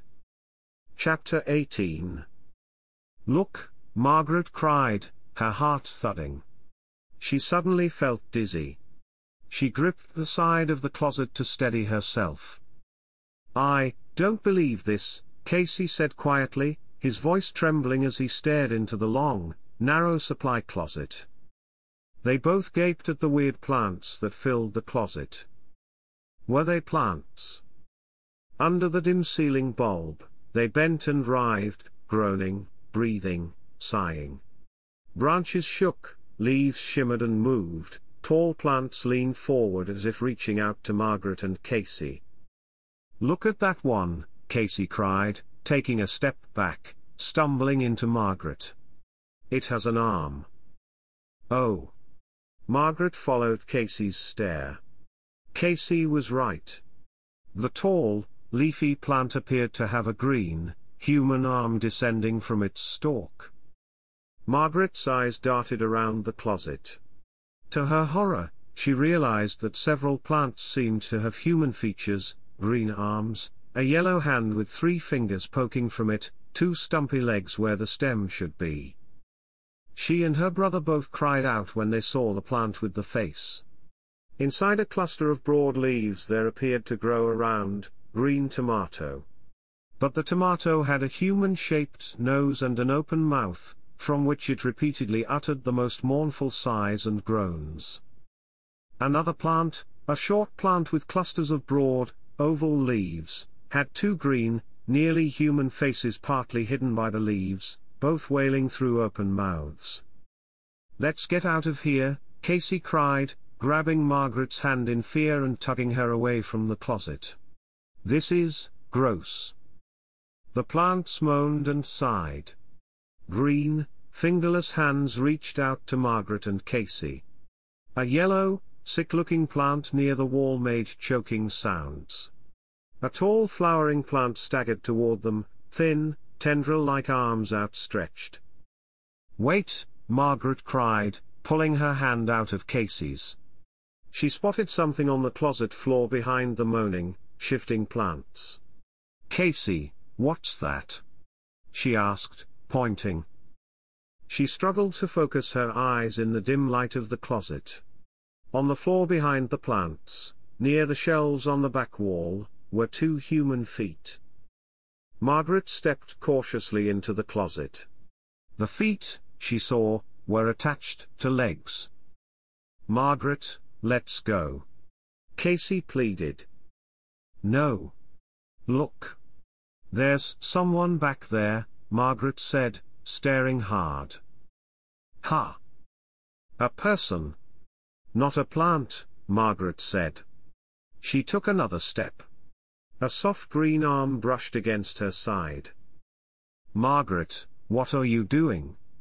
Casey asked, his voice high and frightened. "I have to see who it is," Margaret said. She took a deep breath and held it. Then, ignoring the moans, the sighs, the green arms reaching out to her, the hideous green tomato faces, she plunged through the plants to the back of the closet. "Dad!" she cried. Her father was lying on the floor, his hands and feet tied tightly with plant tendrils, his mouth gagged by a wide strip of elastic tape. Margaret, Casey was beside her. He lowered his eyes to the floor. "Oh, no." Their father stared up at them, pleading with his eyes. He cried, struggling to talk through the gag. Margaret dived to the floor and started to untie him. "No, stop," Casey cried, and pulled her back by the shoulders. "Casey, let go of me. What's wrong with you?" Margaret cried angrily. "It's Dad." "It can't be Dad," Casey said, still holding her by the shoulders. "Dad is at the airport, remember." Behind them, the plants seemed to be moaning in unison, a terrifying chorus. A tall plant fell over and rolled toward the open closet door. Their father continued to plead, struggling at the tendrils that imprisoned him. "I've got to untie him," Margaret told her brother. "Let go of me." "No," Casey insisted. "Margaret, look at his head." Margaret turned her eyes to her father's head. He was bareheaded. No Dodger's cap. He had tufts of green leaves growing where his hair should be. "We've already seen that," Margaret snapped. "It's a side effect, remember?" She reached down to pull at her father's ropes. "No, don't," Casey insisted. Okay, Margaret said. "I'll just pull the tape off his mouth. I won't untie him." She reached down and tugged at the elastic tape until she managed to get it off. "Kids, I'm so glad to see you," Dr. Brewer said. "Quick! Untie me." "How did you get in here?" Casey demanded, standing above him, hands on his hips, staring down at him suspiciously. "We saw you leave for the airport." "That wasn't me," Dr. Brewer said. "I've been locked in here for days." "Ha!" Casey cried. "But we saw you," Margaret started. "It wasn't me. It's a plant," Dr. Brewer said. "It's a plant copy of me." "Dad," Casey said. "Please." "There's no time to explain," their father said urgently, raising his leaf-covered head to look toward the closet doorway. "Just untie me. Quick. The father we've been living with. He's a plant." Margaret cried, swallowing hard. "Yes. Please, untie me." Margaret reached for the tendrils. "No," Casey insisted. "How do we know you're telling the truth?" "I'll explain everything. I promise," he pleaded. "Hurry. Our lives are at stake. Mr. Martinez is in here, too." Startled, Margaret turned her eyes to the far wall. Sure enough, Mr. Martinez also lay on the floor, bound and gagged. "Let me out, please," her father cried. Behind them, plants moaned and cried. Margaret couldn't stand it anymore. "I'm untying him," she told Casey, and bent down to start grappling with the tendrils. Her father sighed gratefully. Casey bent down and reluctantly began working at the tendrils, too. Finally, they had loosened them enough so their father could slip out. He climbed to his feet slowly, stretching his arms, moving his legs, bending his knees. "Man, that feels good," he said, giving Margaret and Casey a grim smile. "Dad, should we untie Mr. Martinez?" Margaret asked. But, without warning, Dr. Brewer pushed past the two kids and made his way out of the closet. "Dad, whoa. Where are you going?" Margaret called. "You said you'd explain everything," Casey insisted. He and his sister ran through the moaning plants, following their father. I will. Breathing hard, Dr. Brewer strode quickly to the woodpile against the far wall. Margaret and Casey both gasped as he picked up an axe. He spun around to face them, holding the thick axe handle with both hands. His face frozen with determination, he started toward them. "Dad, what are you doing?" Margaret cried. Chapter 19. Swinging the axe onto his shoulder, Dr. Brewer advanced on Margaret and Casey. He groaned from the effort of raising the heavy tool, his face reddening, his eyes wide, excited. "Dad, please," Margaret cried, gripping Casey's shoulder, backing up toward the jungle of plants in the center of the room. "What are you doing?" she repeated. "He's not our real father," Casey cried. "I told you we shouldn't untie him." "He is our real father," Margaret insisted. "I know he is." She turned her eyes to her father, looking for an answer. But he stared back at them, his face filled with confusion and menace, the axe in his hands gleaming under the bright ceiling lights. "Dad, answer us," Margaret demanded. "Answer us." Before Dr. Brewer could reply, they heard loud, rapid footsteps clumping down the basement steps. All four of them turned to the doorway of the plant room, to see an alarmed-looking Dr. Brewer enter. He grabbed the bill of his Dodger's cap as he strode angrily toward the two kids. "What are you two doing down here?" he cried. "You promised me. Here's your mother. Don't you want to?" Mrs. Brewer appeared at his side. She started to call out a greeting, but stopped, freezing in horror when she saw the confusing scene. "No!" she screamed, seeing the other Dr. Brewer, the capless Dr. Brewer, holding an axe in front of him with both hands. "No!" Her face filled with horror. She turned to the Dr. Brewer that had just brought her home.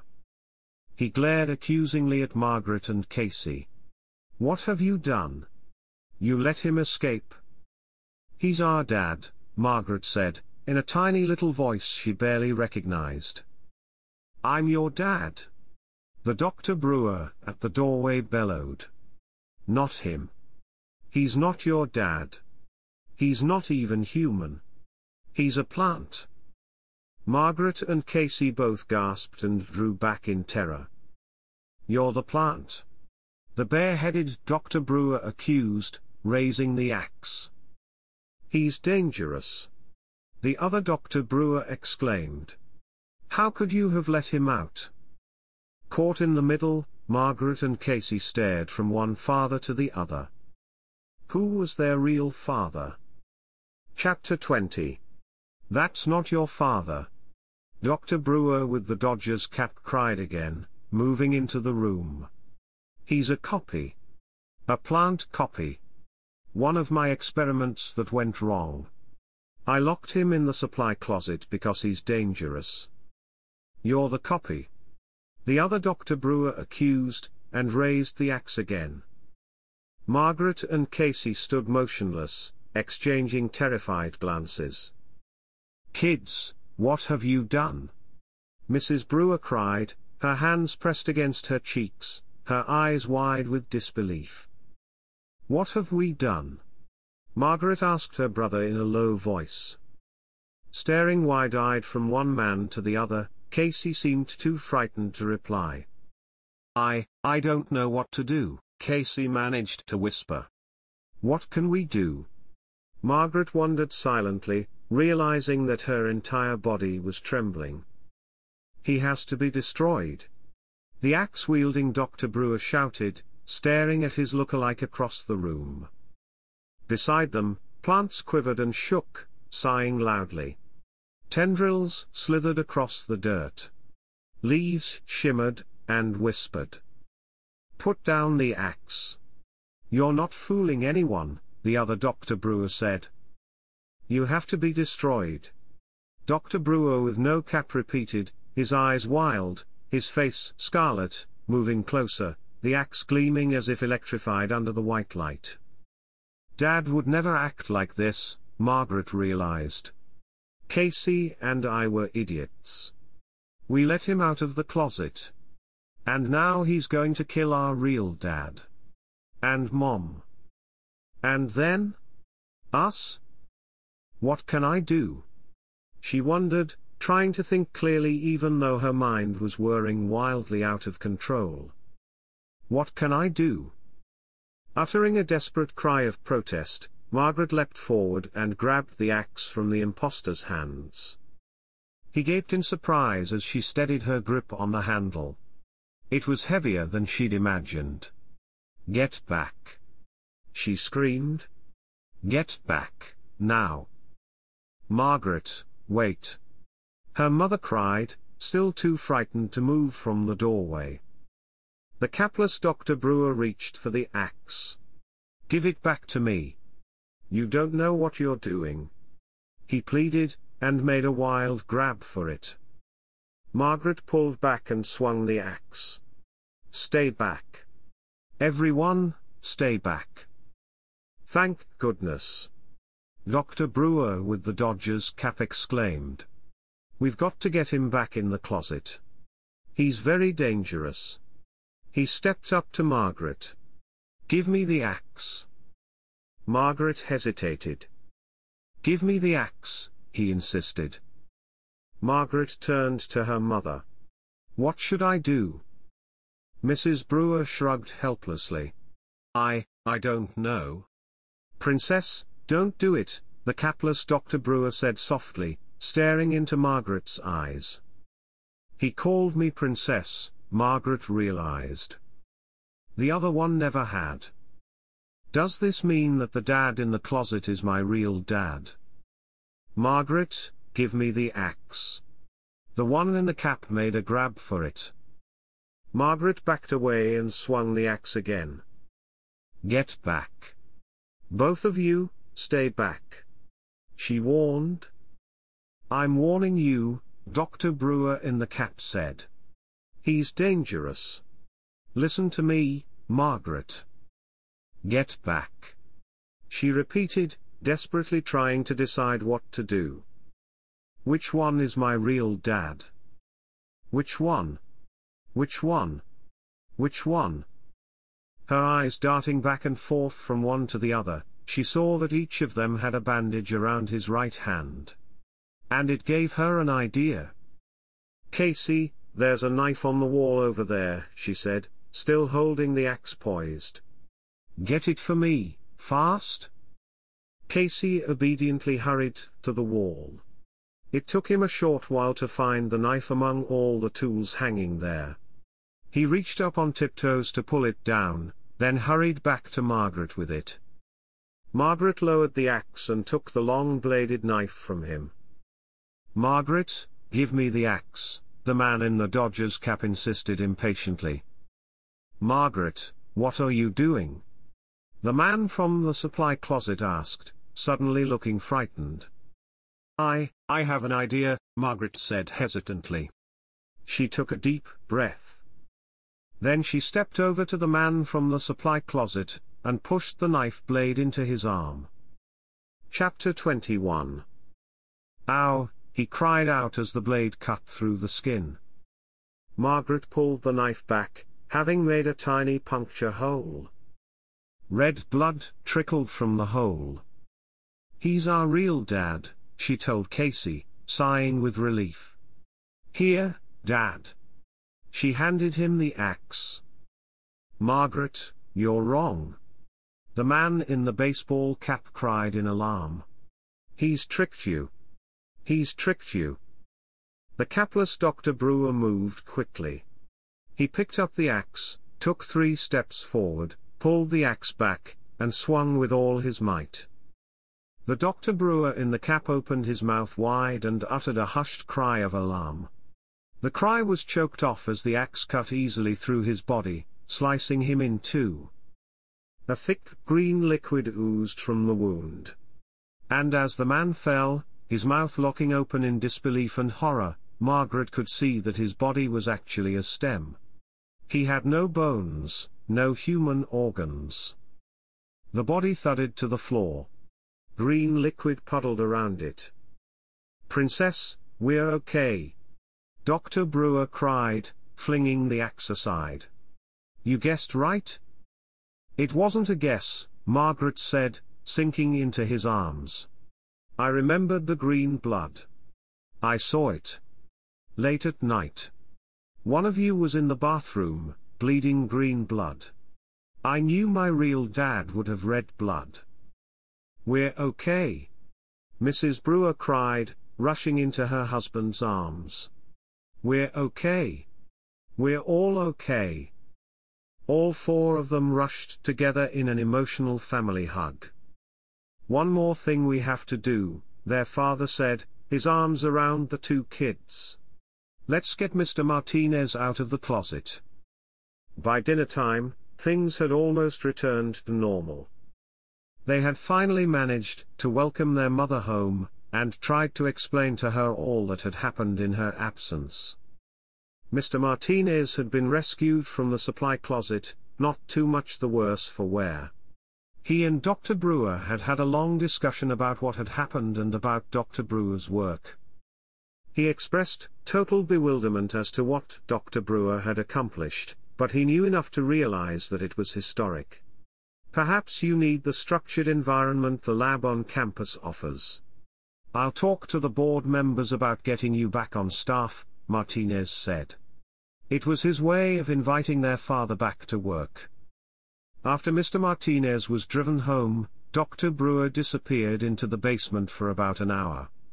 He returned grim-faced and exhausted.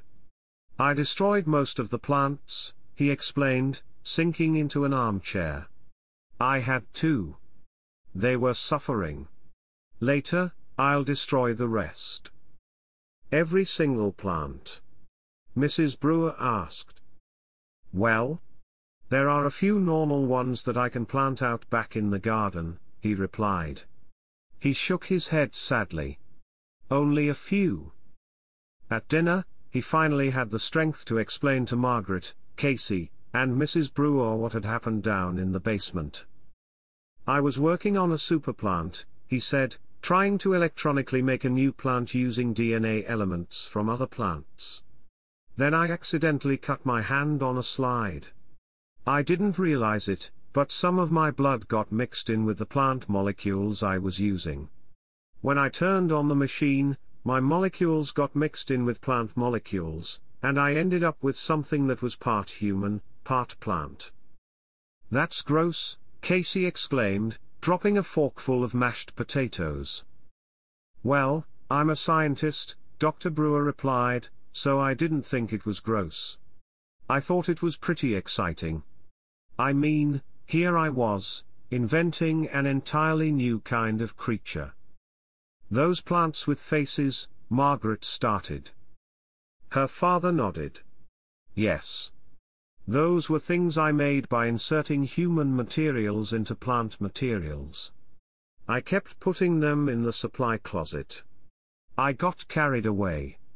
I didn't know how far I could go, how human I could make the plants. I could see that my creations were unhappy, suffering. But I couldn't stop. It was too exciting." He took a long drink of water from his glass. "You didn't tell me any of this," Mrs. Brewer said, shaking her head. "I couldn't," he said. "I couldn't tell anyone. I was too involved. Then one day, I went too far. I created a plant that was an exact copy of me in almost every way. He looked like me. He sounded like me. And he had my brain, my mind. But he still acted like a plant in some ways," Margaret said. "He ate plant food and—" "He wasn't perfect," Dr. Brewer said, leaning forward over the dinner table, talking in a low, serious voice. "He had flaws. But he was strong enough and smart enough to overpower me, to lock me in the closet, to take my place, and to continue my experiments. And when Martinez arrived unexpectedly, he locked Martinez in the closet, too, so that his secret would be safe.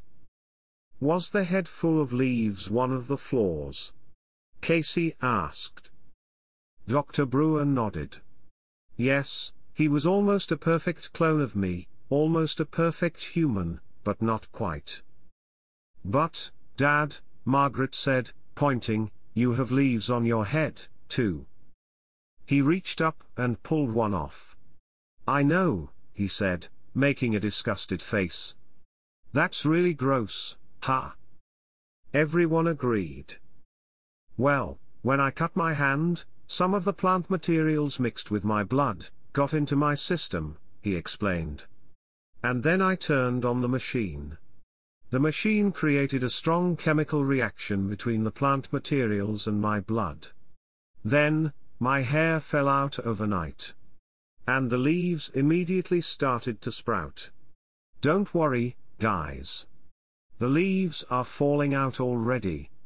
I think my hair will grow back. Margaret and Casey cheered. I guess things will return to normal around here, Mrs. Brewer said, smiling at her husband. Better than normal, he said, smiling back. If Martinez convinces the board to give me my job back, I'll clear out the basement and turn it into the best game room you ever saw. Margaret and Casey cheered again.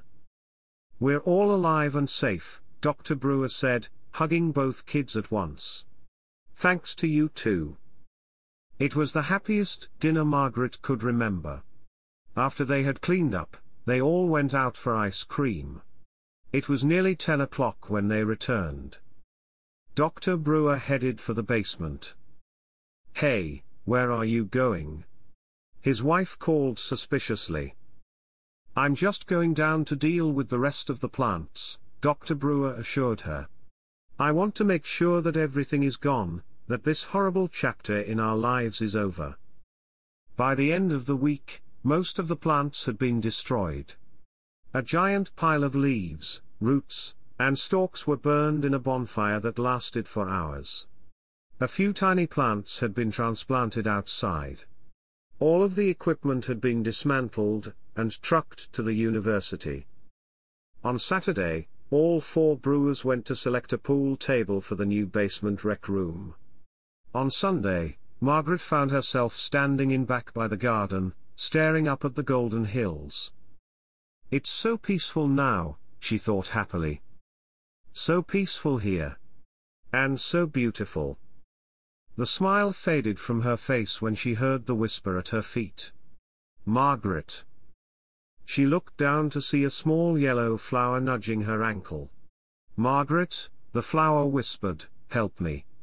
Please, help me. I'm your father. Really. I'm your real father. The end.